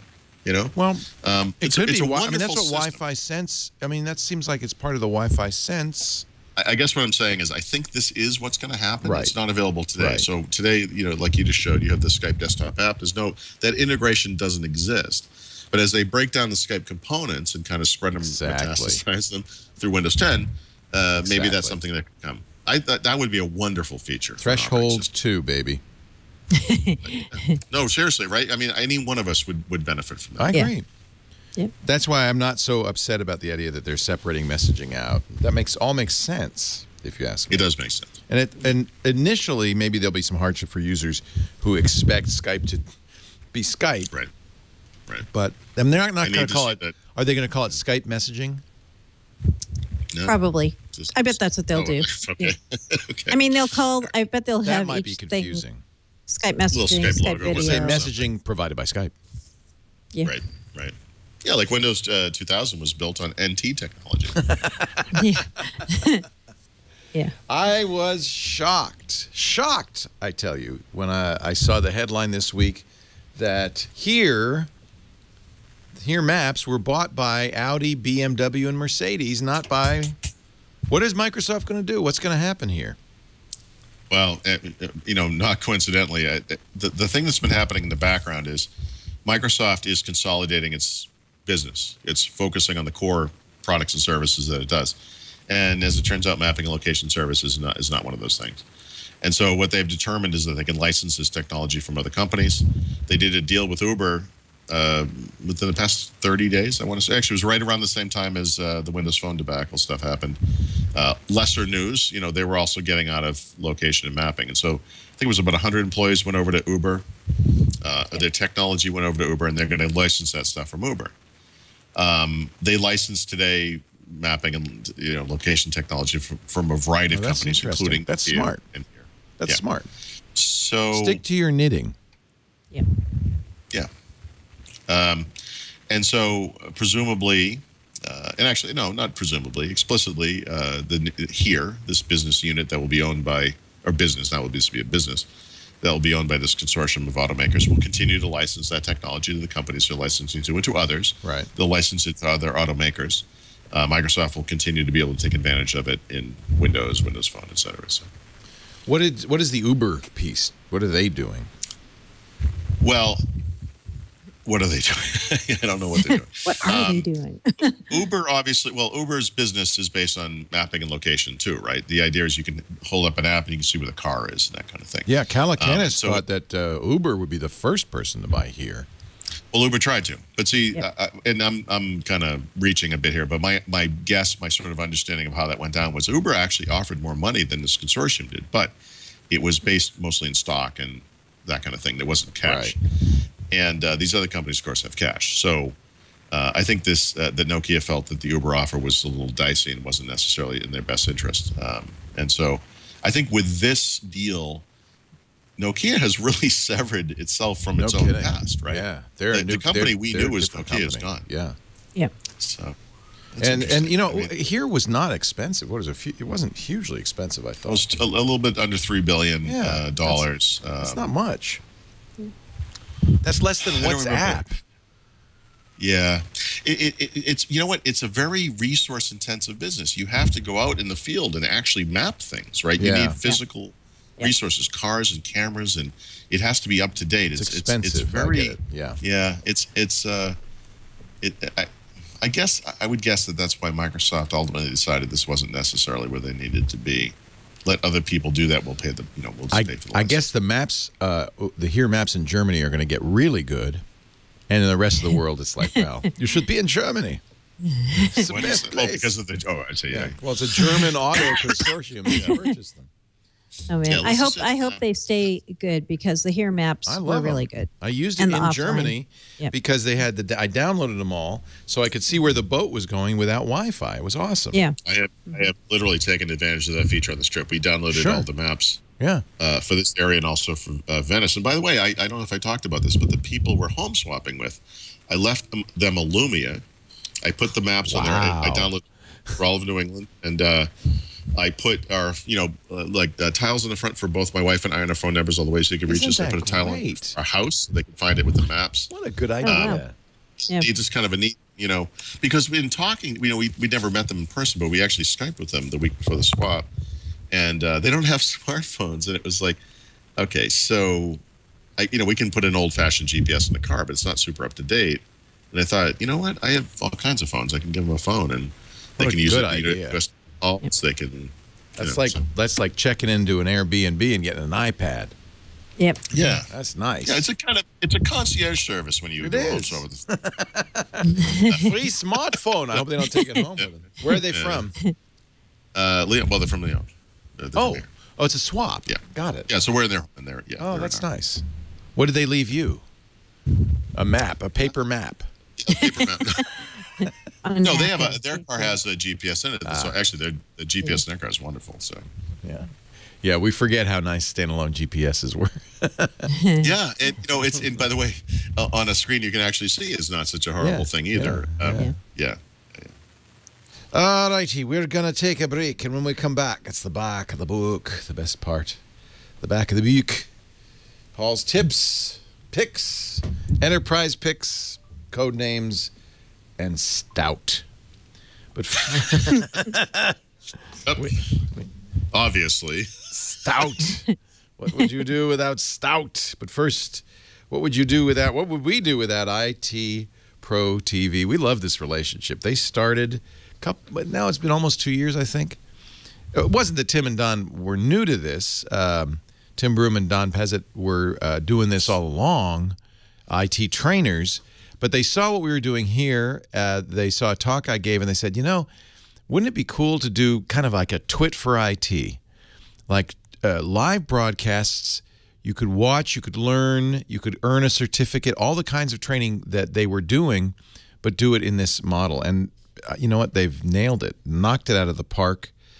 They're really surpassing us now. They've got 2 studios. They do 50 live hours every week. And, of course, all that live content gets saved to their library where there are now hundreds of hours of content so that you can get your Apple or Microsoft or Cisco cert, A+, CCNA Security Plus, network security, desktop support for Linux and Windows and OS X. They've got if you're learning Windows Server and Windows support, they've got a virtual machine sandbox lab. You don't even have to have a Windows machine at home. If you've got a browser, an HTML5 browser, you could set up a Windows Server, set up clients, screw it up, no harm, no foul. They've got a new iPhone and Roku app. You can resume playback between devices. So you're at home, you're watching the show on the Roku, you get up, you pick up your iPhone, you go out the door, you'll pick up exactly where you left off. On demand and live to your Chromecast, your computer, your mobile device. If you want to prepare for an exam, it's great because, of course, you're going to learn the material. They even chunk it up according to exam questions so you can, polish up that page that you really had trouble with. And they have the Measure Up practice exams as part of your subscription. That's worth $79. Live chat, just as we have during the show. Web-based Q&A specific to individual study topics. This week, one of the things I like, they have a basic plan that's free. But you can't watch the recorded stuff. You can only watch the live stuff. But that's actually a pretty good deal. Free. Right now, they're recording their new courses on CompTIA's A+ and CASP certs. Starting next week, Microsoft Exchange Server 2013 and MTA Windows Server Fundamentals. They start live 9:30 a.m. Eastern every morning, Monday through Friday, and you can watch it free with a basic account. They've also now got this is new, a series of free videos on their blog, specifically covering new features in Windows 10. That's nice. So if you're supporting Windows 10 or you're getting ready to support Windows 10, go to itpro.tv/blog and you could check them out. My suggestion is get a subscription. They're flat rate, normally $57 a month, $570 for the whole year. But of course, we got a special offer. When you go to itpro.tv/WW and use the code WW30, you're going to get 30% off forever, the lifetime of your account. That makes it about less than $40 a month, $400 for the whole year. It's a good deal. IT Pro TV is the way to supplement if you're in a tech college or you're doing it yourself. It's really everything you need to jumpstart your career in IT or improve your skills or branch out into new areas. Incredible. Tim and Don have done such a great job. itpro.tv/WW. The offer code WW30 will save you 30% off forever. You're watching Windows Weekly. Paul Thurrott, Mary Jo Foley. And it's time for what I joshingly call the back of the book, the juicy stuff. Paul's pick or tip of the week. Start us with a tip. So I've talked a lot about this book that I'm writing, but no one has actually seen it, so it's almost like I've made it up. But I am, in fact, working on pictures, or it didn't happen, Paulie. Yeah, exactly. So I have written about 200 pages of it. I intended to originally to ship it, the first version, which would be incomplete, on the 29th of July, alongside Windows 10. And as everyone probably knows, of course, I'm traveling to Europe like an idiot right around the time of the Windows 10 launch. And unfortunately, the Windows 10 launch was such a mess that between the travel and all the email and the work I had to do, just normal, it's been hard to get that thing out. So I actually will be launching the first version of the book, which will be incomplete and will be over 200 pages long, this weekend. And then I'll update it, over the next few weeks and months and everything, and we'll get it up to speed. But I just wanted to provide an update on that. So I will write an article, a post about this on Thurrott.com, and then it will be available on what? On fieldguidebooks.com Saturday or Sunday, I think. So I just need I just needed life to calm down so I could. That's awesome. Yeah, get it going. So fieldguidebooks.com. Yeah, which resolves to the Windows 8.1 book site today, but will resolve to a new site soon. Soon, the Windows 10 Field Guide. Nice. Yep.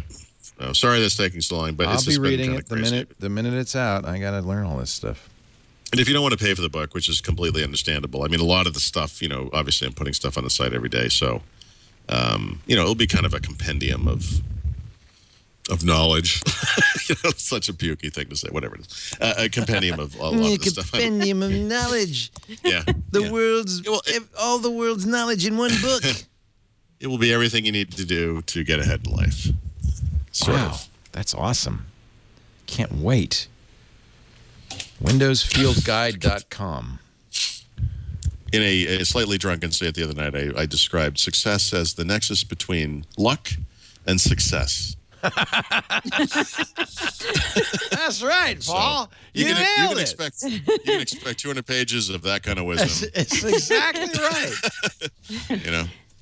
Yeah. That's actually a good line. I am a writer. It's not Oscar Wilde level, but it's pretty good. Nope. Yep. We all have our little niche, Leo. I like Mine is just doling out knowledge. It's kind of a Jack Handy level comment. Yes, it is. Software pick of the week. Bad. So this is one, we've been waiting for a while. Some months ago, Audible pulled their app from the Windows 8 store, and this week they released the universal version of this app to the Windows 10 store. And it's awesome. It's actually really nice. I gotta get it right now. If you've used the Windows Phone version of the app, it will be semi-familiar, except that, of course, it's tailored for the landscape orientation of like a Windows screen, and it's awesome. It's actually really, really cool. Getting it now. And that's great. I've given, Amazon owns Audible, and I've given them a bit of flack for not updating things a lot. And the Audible app in the past year has come along great on Windows Phone and now on Windows 10. And maybe I don't want to dream too much, but possibly if we could ever see a first-class update for the Kindle app, everything would be right in my world. But for today, I'll take this. The Audible app is really, really neat on Windows 10. It works great. Great. That's really great. Yeah, it's nice. Yeah, nice pick. Mary Jo Foley has an enterprise pick for us all. I do. Enterprise pick is the Microsoft Identity Manager 2016 product. Ooh. Woo. Yeah. So this is an identity management product that's meant to be deployed on premises. It's not a cloud product. It's the product that used to be called Forefront Identity Manager. I don't know if people remember, but back around 2012, Microsoft had all these Forefront products, and then they started killing them off one by one. And the one they kept was Forefront Identity Manager, which they then renamed to Microsoft Identity Manager. So this product lets admins synchronize identities directly to the cloud, even though it's on-prem. It does things like customizable password management, enables two-factor authentication, deeper attribute integration with Active Directory, all these really awesome things that you may want if you're somebody who cares about enterprise management. Oh, Paul's man. like, no, you wouldn't want them. That sounds terrible. This product is rolling out as of this week on MSDN and the Microsoft Volume licensing sites. So if you have either of those kinds of licenses and access, you can get it. And one other interesting thing is we've talked a lot about Enterprise Mobility Suite, which is a whole suite of Microsoft products for managing mobile devices across all different platforms and different operating systems. I believe that Identity Manager is also going to be an optional piece of this through Azure Active Directory Premium. So we should find out in another couple days what all the permutations and combinations are on licensing for this. But as of now, if you have either MSDN or a volume license, you can go and download it. Unless Microsoft has pulled the bits, which I heard they might. I think it got out there a little early. So it's coming this week if it's not still there now. Stop pulling my bits. Don't pull my bits.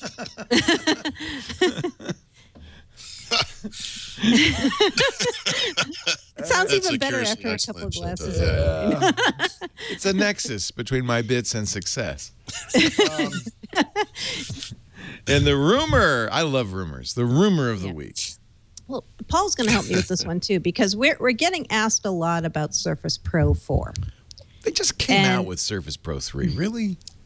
Last year, right? Has it been that long? You know what? Yeah. Actually, so the delta between this version of Surface Pro and the previous is the longest in the history, the very short history of Surface. I didn't realize that. Yeah, and I think that speaks to the success of Surface 3. Right. Surface 3 No, but I mean for the Pro line. Oh, yeah, for the Pro line. So Surface 3 came out earlier this year, but that was meant more for students. That was the primary target audience for that product. Surface Pro 4 is what we think will be the successor to Surface Pro 3. We think it'll be Intel-based, probably Skylake. Everybody's guessing. We think Microsoft might announce this in October. Both Paul and I think I've heard October as possible. October. Yep. Otherwise, in terms of what other new features might be part of this, I don't know if the Hello facial recognition technology will be part of it. I would think it would be built in somehow. So. Yep. And the reason I think it would be is, think about why is Microsoft still building tablets? They're building tablets to show off their software and their services. That's the main reason they're still doing this. So I'm betting Pen will be part of this still. I think they will definitely try to make the Hello technology something that you can showcase with this device. Will it look much different form factor wise? Probably not, because what they have said in the past is your existing peripherals like the dock and your covers should still work with this version of Surface Pro. So I'm thinking screen size probably stays the same. Kickstand, will they do anything new or different with kickstand? I don't know. But, I think the thing to really kind of focus on here is we aren't getting a lot of leaks on this device. And a couple of our contacts have said the reason we're not is because it's more of an incremental upgrade to the Surface line. And it's not going to be some giant, huge thing. TikTok, right? So I don't need to wait if I wanted one. Well, that's the thing. So, I mean, if you need a computer, you buy a computer. I don't know, but if you can wait till October, you might want to wait. Yeah, because the main claims to fame of Skylake are better battery life on and lower power consumption, right? Aren't those two of the? It's faster too, though. No, it's faster. Is it faster too? What you're saying is based on comparisons with the previous gen. Surface Pro 3 doesn't run the previous gen; it runs 2 previous gens. Oh, so the difference in those things could actually be pretty phenomenal. It's on Haswell, not Broadwell. Yeah, depending on the device you're talking about, going to Skylake may not be a big deal, but when you talk about Surface Pro 3 to 4, it actually could be a pretty phenomenal update. Performance, battery life, etc. Hopefully, we'll be and quieter obviously, from a fan perspective. Maybe some people are saying the one thing they'd love is a fanless device. I don't know.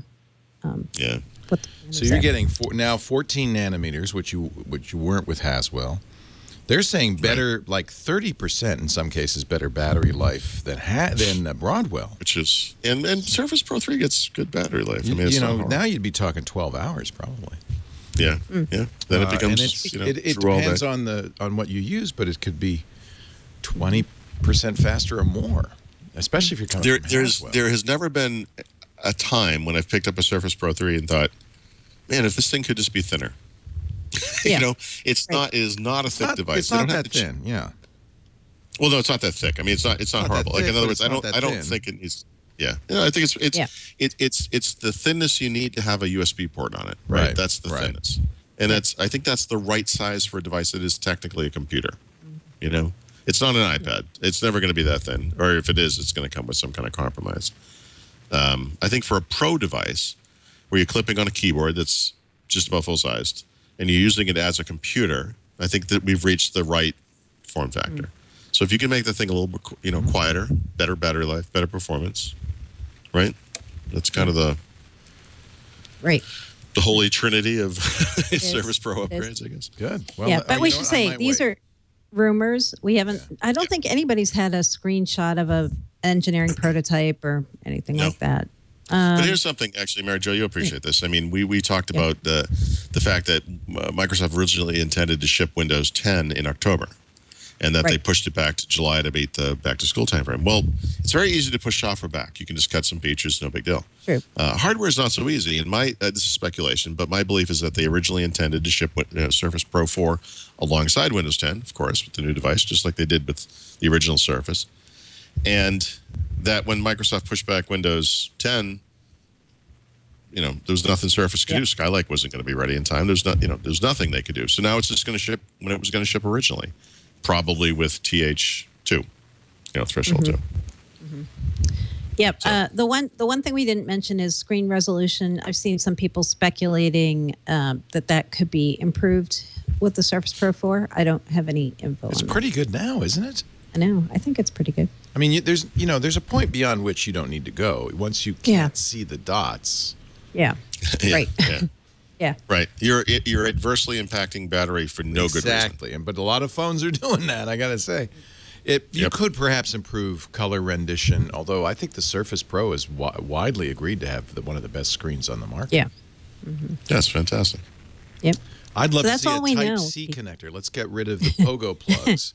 And do a standardized Type-C connector. I think that's. By the way, once the world moves to Type-C, then you can start talking about a thinner Surface Pro. Right. Right. And it's Type-C's faster USB.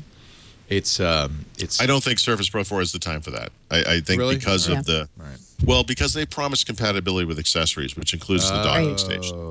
That kind of requires it to be the same thickness, or if not, at least they'd have to give out like a little, a piece of plastic or something, Yeah, or stick behind it dongle. just to let it Yeah. fit.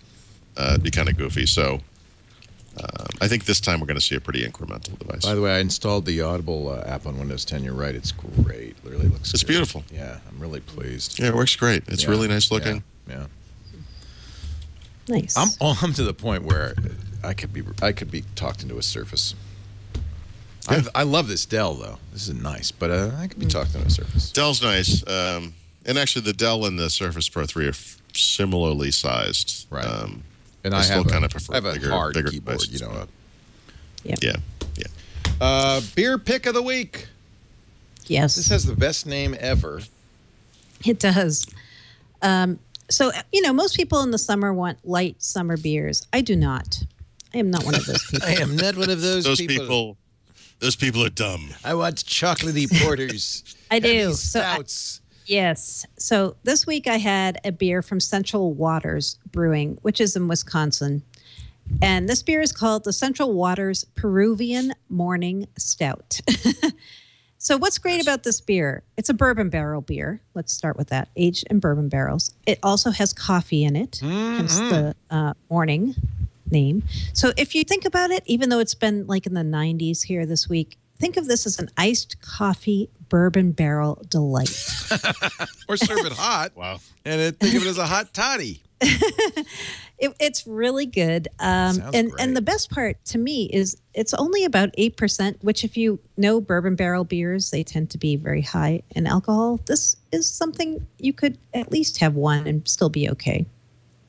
It's like I don't know a about 2 or peppermint 3. patty commercial, When I bite into I a think- peppermint yeah. patty.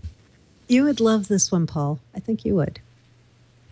I've been drinking a lot of French beers this week, and I got to tell you, Do you like them? No, they're light. They're really light, aren't they? I shouldn't. there's actually a craft beer thing happening in France, but it's it's French. So the Belgian beers are Belgians good. are so there's a good, and they're bunch of just those. over the border. Germany's just over the yep. border. If you look at my Untapped profile, you'll see a bunch of crazy looking Belgian things. But yeah, the French stuff is I don't really pay for associate effort, but- French and beer. They don't seem to. Should Right. I be concerned that on the profile for this Peruvian morning, it says Oh, yeah. recalled should due have to mentioned- infection, recalled at least Yep. in part due to infection. That is. They've had some awesome. trouble over the last few years. They have. No, but no, you know what? Leo, the new one's fine. The new one's fine. The new one is fine. I drank it. I'm still here. And the versions that have not been recalled are the ones that have been on tap, and that's how So I the had it. cans or bottles were recalled. The bottles they've been having problems with, and I don't know if they've gotten that under control. But it What does seems it mean? like What is- I infection? think What does that mean? yeah. From what I read, it was people saying salmonella. sour. No, people were saying it tasted sour. Oh, okay. It's not gonna. it's not gonna make you sick. I don't think it's, going to gonna make you taste sick. bad. No, I don't think. Yeah, but the one I had, I can tell you, was delightful. Was this it? and, Do you have this a rattle? Do you? Of course, I she did. Of course she did. You are. You live in heaven. Rattle has it on tap. That's what blows me They away. do. I know. They That rattle's amazing. How many taps do they have? do. 40 taps. Yeah. Jeez, and they change it a lot. And I don't. By the way, so the week before Windows 10 launched, Mary Jo was in Florida for the partner conference. I was. And I was in New York for a Microsoft briefing, and so I had the weird circumstance of going to Rattle and Hum without Mary Jo. Oh boy. And so there were Brad Sams was there, and some other people were there, and we were kind of hanging out. And I grabbed one of the waitresses, and I said, "Hey, you may remember we're friends of Mary Jo." And she said, "Yeah." And I said, "Mary Jo's in Florida, and I would like to have her mug." And she said, "Yeah, okay." So we kind of, Who was this? we had like we had a hostage situation They're going. there for renting a out while. your mug, Mary Jo. We I'm sent not we sent liking that. photos to Mary Jo on Twitter and said if you ever Oh! want to see your mug alive. Yeah, they tried ransomware with my mug. I think you should They were recall very- that they mug were due to very- infection. That doesn't sound good at They all. were just very accommodating, There was no There was no question about this request. Like the Yeah. You seem like a nice guy. Have her mug. right. Yeah. We're going to have to work on those servers over there. Sure, have her mug. Well, we didn't do anything terrible to it, No, as far as you can tell. of course not. Paul Thurrott and Mary Jo Foley, you could see they're friends off air as well as on. And they are the hosts of Windows Weekly. Paul's at Thurrott.com. THURROTT.com. And don't forget the field guides. The Windows 10 field guide will be out next week. It is, what is the website? Fieldguidebooks.com. .com, yeah. Mary Jo Foley's at allaboutmicrosoft.com. That's her ZDNet blog where she covers Microsoft obsessively. And you'll find them both. What, compulsively? Compulsively. You'll find them both here every Wednesday, 11 a.m. Pacific, 2 p.m. Eastern Time, 1800 UTC. If you can't be here live, you can always watch after the fact. On-demand versions available everywhere, including that fine Groove app. Do they have podcasts in Groove? No. Oh, never mind. No. So on Windows Phone only, Microsoft has a podcast app that's separate from Groove Music. You know what? If you're on a it's desktop, funny, just go to twit.tv/WW. It's there. Yeah. I would like to see them put that app on Windows. Wouldn't it be nice? Yeah. Are there any? There must be podcast apps in the Windows There store. absolutely are. Yeah. Of course there are. Yeah. We'll find out what the best one is. Actually, the best ones are all labeled Twit on every platform, including Windows and Roku, thanks to our wonderful third-party developers. Thank you, Paul. Thank you, Mary Jo. We'll see you next week on Windows Weekly.